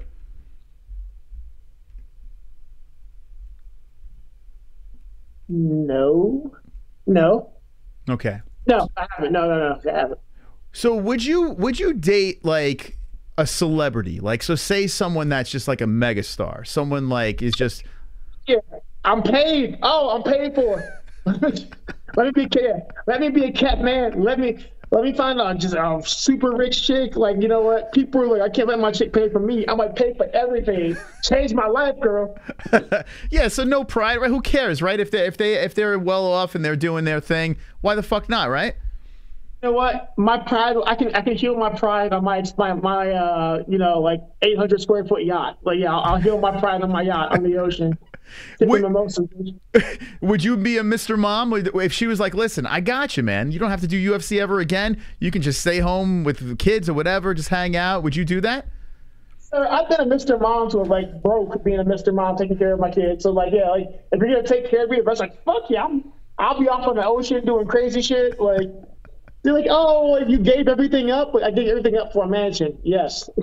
Do you find women now are kind of like, now you're kind of getting into the world of the, I'm not bottle rats, but the money hungry women that are like, oh, you're a UFC fighter. You know, I would love to get to know you better. Do you sniff them out? I mean, like, I don't think I'm rich enough yet quite for that. Like, you know, they got to wait a little bit for me to get bigger paychecks. But I know they're coming, and I plan on using them so they can use me, so it's fine. There you go. I like the way you think. All right, real quick. Who wins Saturday night? I mean, you got Sean, you got Pereira. Who wins and how?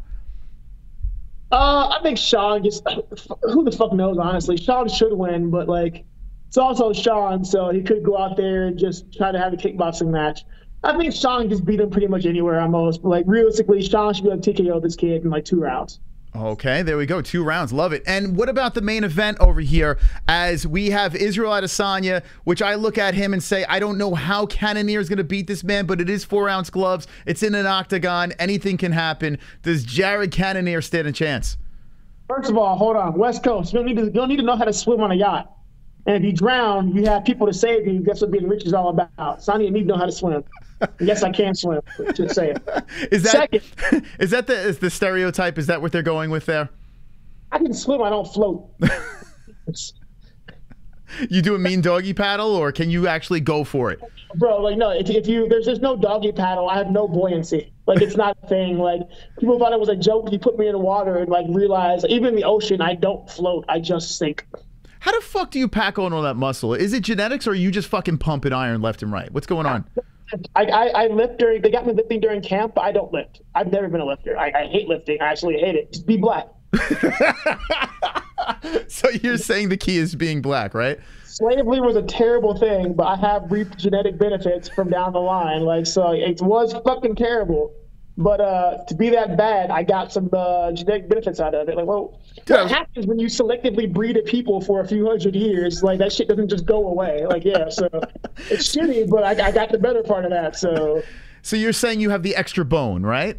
Right, I got the extra bone, the extra ligament in the knees. Like, yeah, bro, I got, like, my ancestors are out there fucking working because I'm fucking strong. Oh, okay. I'm be strong, just fucking got great genetics. So, you know, so I can breed people for a few years and for a few generations, and then they take over all the sports. Like, well, that's what happens. They gave Izzy the jacket, the USADA testing jacket. Do you think it's a bunch of horse shit? Do you think they're fucking around here? Or is that real? Who the fuck knows? They test me. They test me a lot. So, like, who the fuck knows, man? Like, I'm pretty sure there's ways to cheat USADA. Like, look how long TJ got away with it. So I'm pretty sure that, like, once you got enough money, there's pretty good ways to cheat USADA. All right. Well, anyway, who do you think wins the main event then? My head says Izzy. My heart says Jared. Head says Izzy. Your heart says Jared. And have you trained? Have you ever trained with Jared? I have trained with him, I think twice. I think he's a good dude. I think he's one of those guys who lives and dies by his power, and that's a good and bad thing, because I think Jared Cannonier knows if Jared Cannonier hits you, everything changes. So I think Izzy is technically, like, the better fighter, but Jared's a guy who's, like, I don't think he's afraid of Izzy, because Jared's like, if I touch you, you'll die. So I'm gonna lean towards Jared to see. I want to believe that he can just he can do it. Like, I think he's not afraid of Izzy. I think Jared's like, fuck it, I fought heavyweights, I'll fight you. So I'm gonna lean Jared. So you're saying Jared Cannonier by spinning back elbow, right? Not a thing. Spinning elbow, yeah. All right. Elbow terminology is weird. I don't know. I suck at Muay Thai. Who knows? So when are you looking to get back in there? Anytime, whenever they say, "Hey, Chris, let's go," you're in. I was asked for August in the Salt Lake. I would like to do that. The sooner the better. So hopefully I can get in August. But we'll see. The sooner the better, man. Like, I want to get back in there. I'm back in the gym already. Not taking any time off. So I'll stay ready. So I'm gonna get ready. Hell yeah. Well, Chris, hey man, thanks again for coming back on. It was a blast talking with you. Okay. Thanks for having me. Thank you guys for being in the chat. Thanks for the donations and memberships and all the fun questions. You guys are fucking great. MMA-Holes. You were awesome. Thanks for having me back. I appreciate it. All right, there he is, the action man, Chris Curtis, on the MMA-Holes Live. What do you guys say? The best of the best right there, the cream of the crop. Chris Curtis on the show. It's always good catching up with Chris. I mean, Jesus. So much fun. So much fun. Him and Tony Gravely, I mean, there's so much to talk about with both of those interviews. You got his picks tomorrow for Saturday night. Best interview. Yeah, he just took the gloves off. He's like, yeah, fuck Mike Perry. Fuck this person. Love that, man. Love that about the Action Man. And great guy. Real good dude. Let's get some comments in the chat room. I feel like we've negated my beautiful friends of the chat. What do you think about the interviews? What do you think about the fights this weekend? What do you think about Luke Rockhold being pregnant? Or was pregnant. CC Cream of the Crop. Best interview ever. Always fun. Absolutely. Thank you, Dominic Reyes. Big fan of your work. Can't wait to see you get back in the cage. Might be better than Felony. Yeah, I mean, yeah. Yeah, Chris, he don't give a fuck, man. He don't give a fuck. He's a good dude. Awesome interview. Thank you, Alfredo. Appreciate that, man. I tell you what. One thing about the MMA-Holes. You're not gonna see conversations or hear conversations on the other shows like this.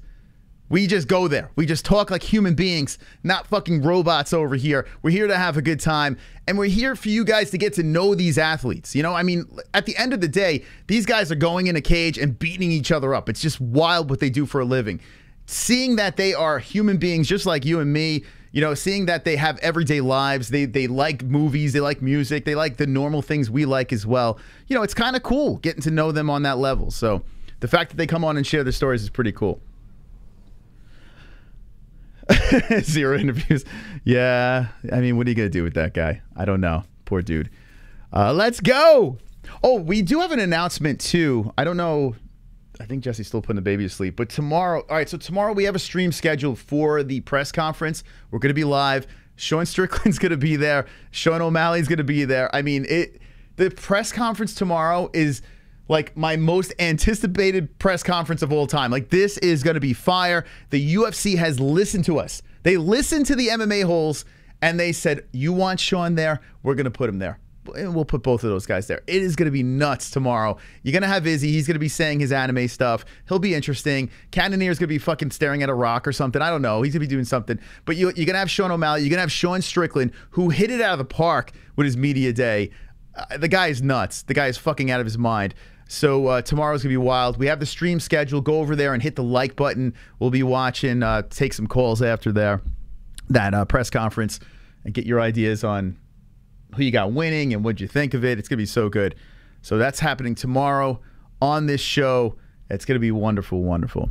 And tomorrow we'll announce our new sponsor. We have another sponsor. By the way, guys, we have been hitting the ground running over here. Because of you, the people that keep on coming back and hitting the like button and supporting us. You guys are dropping the donations, keeping us alive, keeping our fucking noses and mouth above the water so we can fucking breathe. With that fucking support, we've been able to harness some crazy sponsors. We got CBDX, and if you guys haven't tried CBDX, seriously, check it out, man. CBDX.com. The promo code is MMAHOLES for 20% off, and you get a gift on your first purchase from them. Really good stuff. I actually gave some of their product, the Delta 8 and the HHC, to Jesse's mom, so she'll be trying it as well. This stuff does get you high, so just a warning, but it makes you feel good. Synosi's a brand new sponsor of the show. Thank you, Synosi. But we have a really cool one that's dropped tomorrow that you guys will be like, what? Are you kidding me? Real cool sponsor that we'll have for the pay-per-view event that's coming up, UFC 276. So we'll be announcing that tomorrow, and I think you guys would be a fan of that. Big shout out to Head Rush as well. Head Rush has been with us for multiple years now. Head Rush, 20% off. Their promo code is the same, MMAHOLES for their product. We have 2 links in the description for them. And Sheath Underwear, best underwear in the game. Sheath Underwear, same thing, 20% off. The promo code is MMAHOLES. This stuff, you put your genitals in there, man. You just tuck them away. They're great. You know, it separates from the action what's going on. You don't have to worry about, like, you know, I don't know, that stank down below. You know, you can separate things. Everything's good. It's comfortable. Check it out for yourself. They got lady stuff. They got boy stuff. Go check it out in the description. Fantastic interview. Asking the fun questions, not the same as old BS. Yeah, I mean, and I noticed, like, in the media scrums, I noticed a lot of these guys are trying to ask different questions. These fighters, they don't want to be asking about, you know, talking about weight cutting and you know, like it's just like the same nonsense over and over and over again. They want to talk about normal shit too, you know. So it's cool to talk about that stuff with them. Shroom Brownies for 4th July weekend, gonna be fun. Yeah, we got shows. So tomorrow we're doing the press conference. Friday we got Fuko Friday. There's probably gonna be a fight on as well, so we'll do a fight reaction. Saturday is UFC 276. Jessie will be on board for the entire fight. She's gonna have we'll have a babysitter, so we'll be all hands on deck. It's gonna be a massive night Saturday.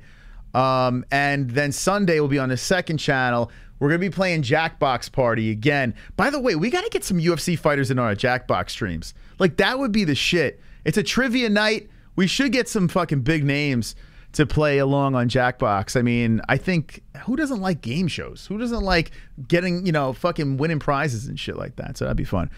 Maybe we'll set something up for Sunday. Get a celebrity appearance in the games.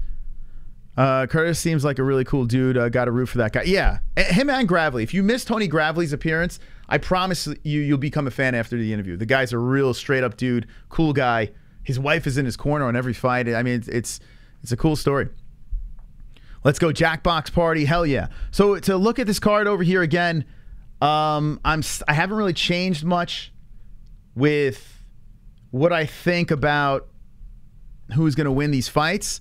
I listened to Cowboy Cerrone and Jim Miller a little bit, trying to see if I could pull some information out of that. I'm going to wait for the face-offs to make like the actual predictions. So Friday we'll be doing our legit predictions. But the top 3, I got Izzy. I'm going to go Max in the co-main. Probably not advisable. Maybe it's because I am just more of a fan of Holloway. Nothing against Volkanovski. I think the guy's a savage. He's a stud. He hasn't lost in the UFC. He's owned Max twice, even though the second one was close.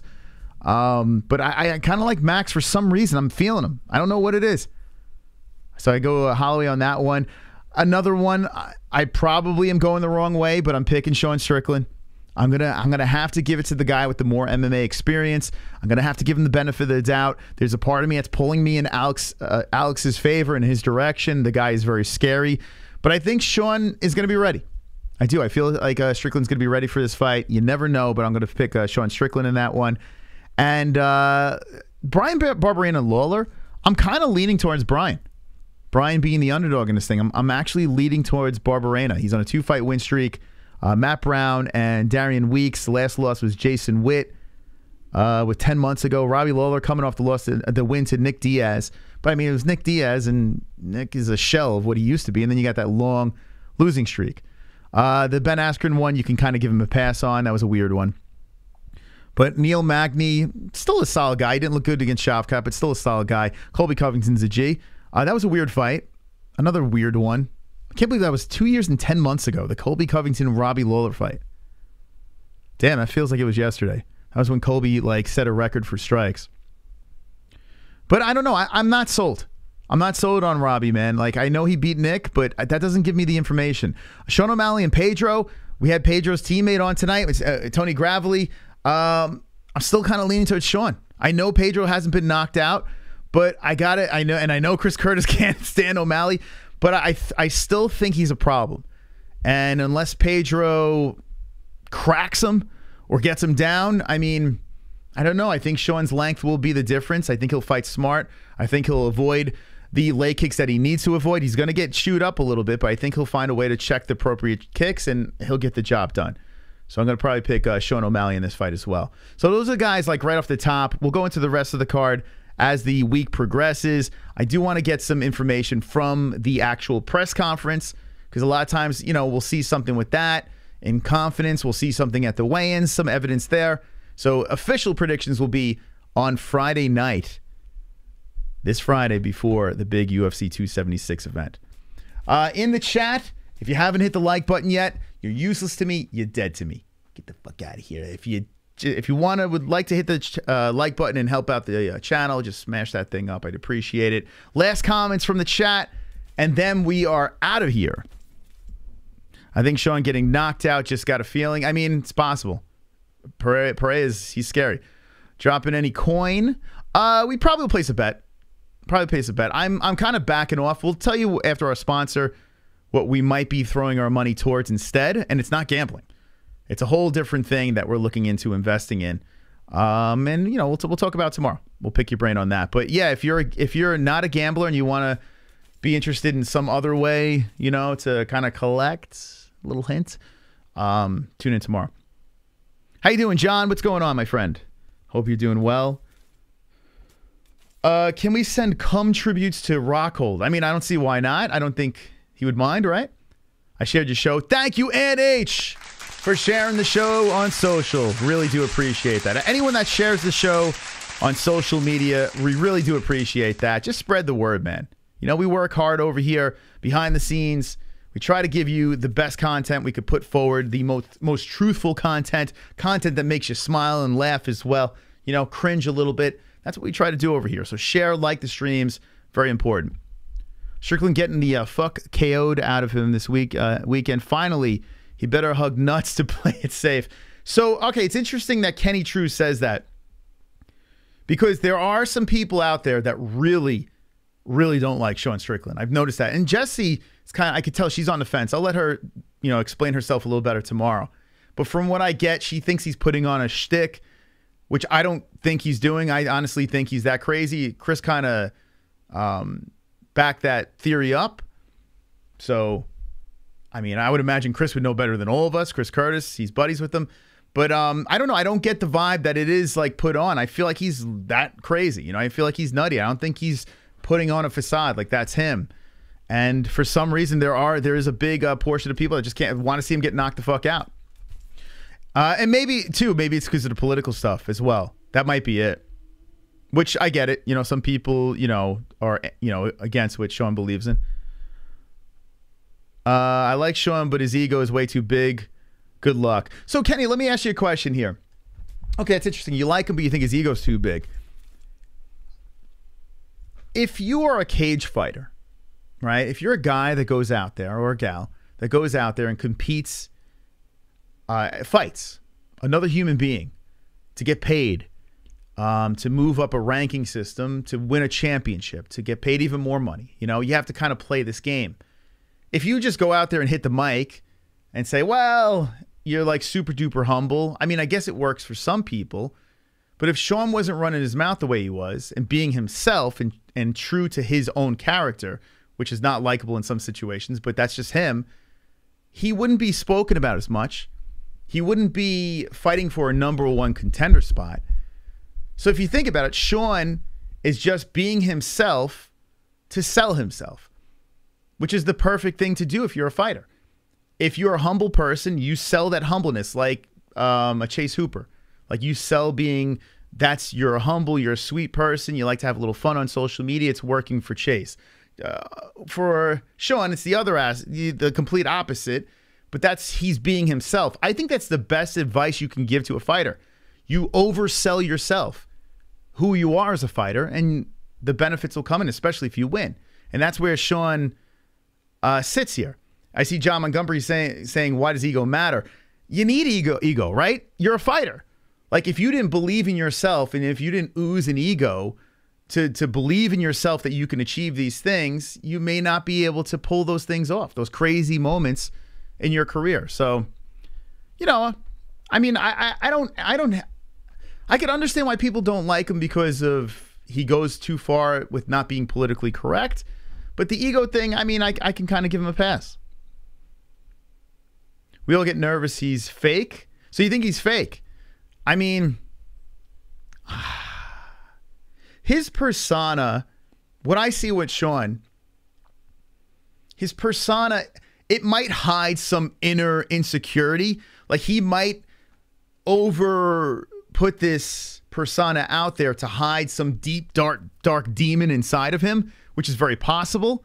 So maybe that's fake. This whole shield that he puts up, you know, people might perceive as fake, and it's just a protective barrier so no one can get into his soft heart. He's got this stone wall around it. Maybe that's what it is.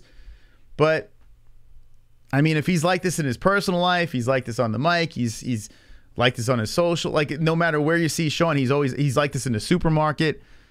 I mean, how fake can it be, you know? No way Sean's fake, he's real. I don't care about politics. It was when he said he wanted to kill someone in the cage. Yeah, some things you probably shouldn't say. especially in 2022. You can't say, hey, I want to murder somebody. But it's not like he's going out murdering people. It's not like he's doing it. You know, it's one thing to say it. It's another thing to do it. Now, if he's killing people, yeah, that's a problem. Got to do something about that. And I don't think Sean's the type of person that's going to fucking kill somebody. Like, I don't know. I don't see that. You can't say he's fake unless you know him. And that's the thing, John, right? I mean, we don't know. We're just assuming. Like, I can't, like, there are guys that I don't like in the UFC that I'm not the biggest of fans. I'm like, I don't know. That's kind of forced. Maybe you see that with Sean. Maybe you think he's a little forced. I don't know. I don't really see it. I just think he's loony. Yeah, certain ego for sure. Not where we're invincible, which he seems to be. I think he's, like I said, it's probably something else going on inside of him where he's just like, you know, I don't know. It's like a self-defense mechanism, you know. But in fairness, he goes, if you have a problem with me, we'll fight. Come to the gym, we'll settle it. He'll fight guys 2 times his size. He doesn't give a fuck. So I don't understand how you could say someone's a fake human being when you see him sparring with guys twice his size and he's going fucking hardcore on these guys.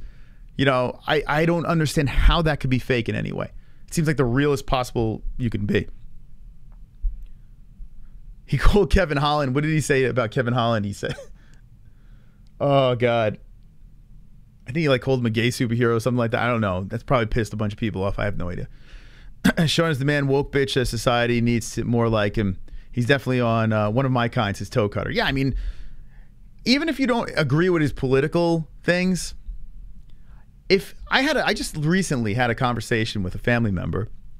It was just a debate, and it got a little political, right? It got a little bit. It went there, right? But I'm the type of person that wants to hear the other side too. I don't want to just say, okay, it's about me and no one else can have an opinion. No, I did want to hear what he had to say and what he thought about it. And then when he was coming back with some really weird shit, I was like, okay, this guy's kind of lost his mind a little bit here. But politics is like, you can't talk politics with someone that just does, like, it's just takes it so serious. You know, like, that takes it to the level of, I'm right, you're wrong, go fuck yourself, let's fight. You know, like, you can't debate with someone like that. And maybe Sean's that type of person. Maybe Sean is like looking for the fight. Like, oh, we're going to talk politics? Now let's go. You don't dance with that person. You just don't do that. You just let them do their thing. You know, it is what it is. They're entitled to their opinion, and that's it. You move on. You don't sit in the pocket with someone like that. A bunch of white boys jumping in all of a sudden. I'll be here Saturday to see what's up. Now I don't even know what this guy's even saying anymore. What is he even saying? That's how you don't spare. Good luck. I'll give him 5 years. Max, mark my shit. He said 5 years. He says, what does he have? Top 5 years? He actually said that. Dude, you really hate this guy. So you think he's fake when he pretty much showed you that he's real. Yeah, politics is nuts, man. People just get so fucking serious. Okay, you don't like the guy. It's cool. I mean, it's like... it's crazy. It's like, I disagree with you. You're a bunch of white boys. All right, cool. Weird, but okay. I don't like Max Holloway. You don't like Max? You know, Max Holloway's an interesting one. He's weird. He's a weird dude. He's weird. I don't think he's a bad person. He seems like a really cool dude. Cool guy. But I could understand why people are just like, I don't get it. Like the weird pigeon talk and stuff. And he's awkward in interviews. Maybe some people don't like his fighting style. I don't know. Maybe. I mean, if you, hold on. If you were Sean's mate, he would definitely help you in a street fight. Not like most people these days. Yeah, I mean, I would, honestly, me in my corner, I want people that are real with me. If you surround yourselves with phonies and yes men, you're surrounding yourself with the worst people. I've been around people like that. And when shit hits the fan, they're nowhere to be found. If shit hit the fan and Sean Strickland is in the car next to you, like if you're driving somewhere and the fucking zombie apocalypse happens, who do you want next to you? Do you want Joe fucking offended, or do you want fucking Sean Strickland there? I'll take Sean. I would take Sean. So here's the thing. Like, you may not agree with his political opinions. I probably have things that I don't agree with Sean with. But I would take a guy that's real to me than someone that's just fucking, like, you know. Like, what the fuck? Like, why would you want to be surrounded by yes men and fucking, I don't know, weak people? It doesn't make any sense. Sean Strickland is a breath of fresh air. I hope Max gets the Carnage Saturday. I hope so, too. I kind of hope Max does win that fight. You want Woody Harrelson? Who would you want sitting next to you in a zombie apocalypse? You know what? Forget it. I'm going to take Chris Curtis. Put Chris Curtis next to me, and we're going to fucking kick some ass. Let's see. Yeah, exactly. Tell me the truth. Yeah, I mean, right? That's what you would want in your corner. You don't want people telling you you're up fucking 2 rounds going into the 3rd. Next thing you know, you lose the fight by a decision. You don't want that. Woke back broke. Story of Habib's life. I will take the real person than a fake person. That's what Ant says. I'm with you. These guys are all cupcakes. He's calling people Susies, and it's weird. It's almost like he's got Tourette's, Sean. Like, he just starts fucking rambling off and just going down this road. You're like, oh boy, here he goes. Max versus Volk 55 at UFC 450. Watching Izzy take every chance he gets to talk shit about Pereira is fucking hilarious. He for sure butthurt about the L's. He did. It's going to be interesting to see tomorrow. The problem is Pereira's lack of English is going to be a trouble. I'm really hoping that Sean is the fucking key to that press conference tomorrow. I hope Sean... I think what's going to happen, though, is Sean's going to fucking go in on O'Malley. I think it's going to get, like, sidetracked, and Sean's going to make fun of O'Malley's tattoos. And I really want to see Sean go after Izzy. Like, I want to see that dynamic, but they're both paradigm sports. Izzy was saying nice things about Strickland, so I don't know. Is Sean going to show up with headphones on like he said? This is what Strickland put out on his social media. Love him or hate him, he's an interesting dude, for sure. Here's actually a couple of clips here. Here's the fucking thing. Let me tell you guys something. There's not one glory fucking kickboxer in any fucking weight class that I couldn't stand and bang with. So don't fucking tell me just because you're some big fucking Brazilian, you knocked out Izzy 20 years ago, that fucking I can't stand with you. Come on, motherfucker. How do you not love that? How do you not fucking love that? Thing, man. Here's the fucking thing. Let me tell you guys something. There's not one glory fucking kickboxer in any fucking weight class that I couldn't stand and bang with.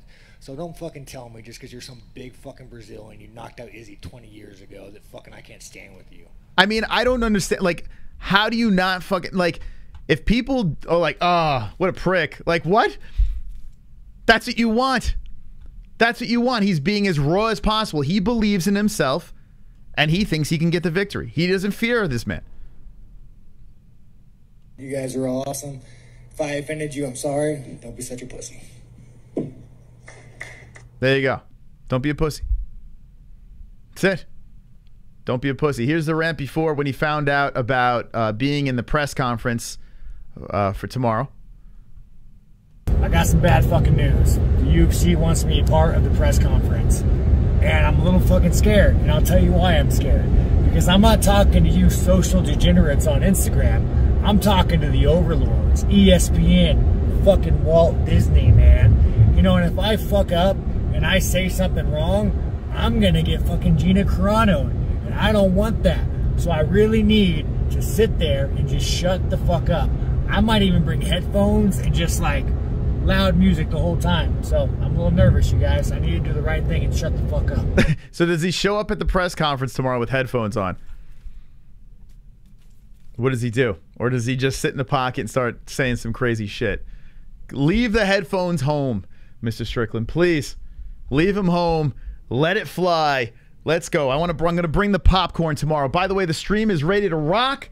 I'm going to drop the stream link in the chat. If you're not subscribed to the channel, where you're just a... I mean, I don't know what to say. But subscribe to the channel if you're not subscribed. Hit the notification bell. And here it is... UFC 276 press conference. We're going to play the audio. We're going to give our live reaction. I'm going to drop it in the chat. We'll take some phone calls from the Discord tomorrow. Make sure you go over there and you smash the like button. Share our shit, friends. We need some support from the community. Throw it on your fucking Facebook, your Grindr, your Twitter, your Instagram. Throw it out there, friends. Spread the fucking word. Spread the disease of the MMA-Holes, the MMA-Holes virus. Spread it on the internet. Let's grow this fucking community. Let's get it popping. Saturday's going to be a crazy night as we react to the fights, but tomorrow is the press conference. Go give it a like. I'll see you in a couple of hours. And always remember, don't be an a-hole. Be an MMA-Hole.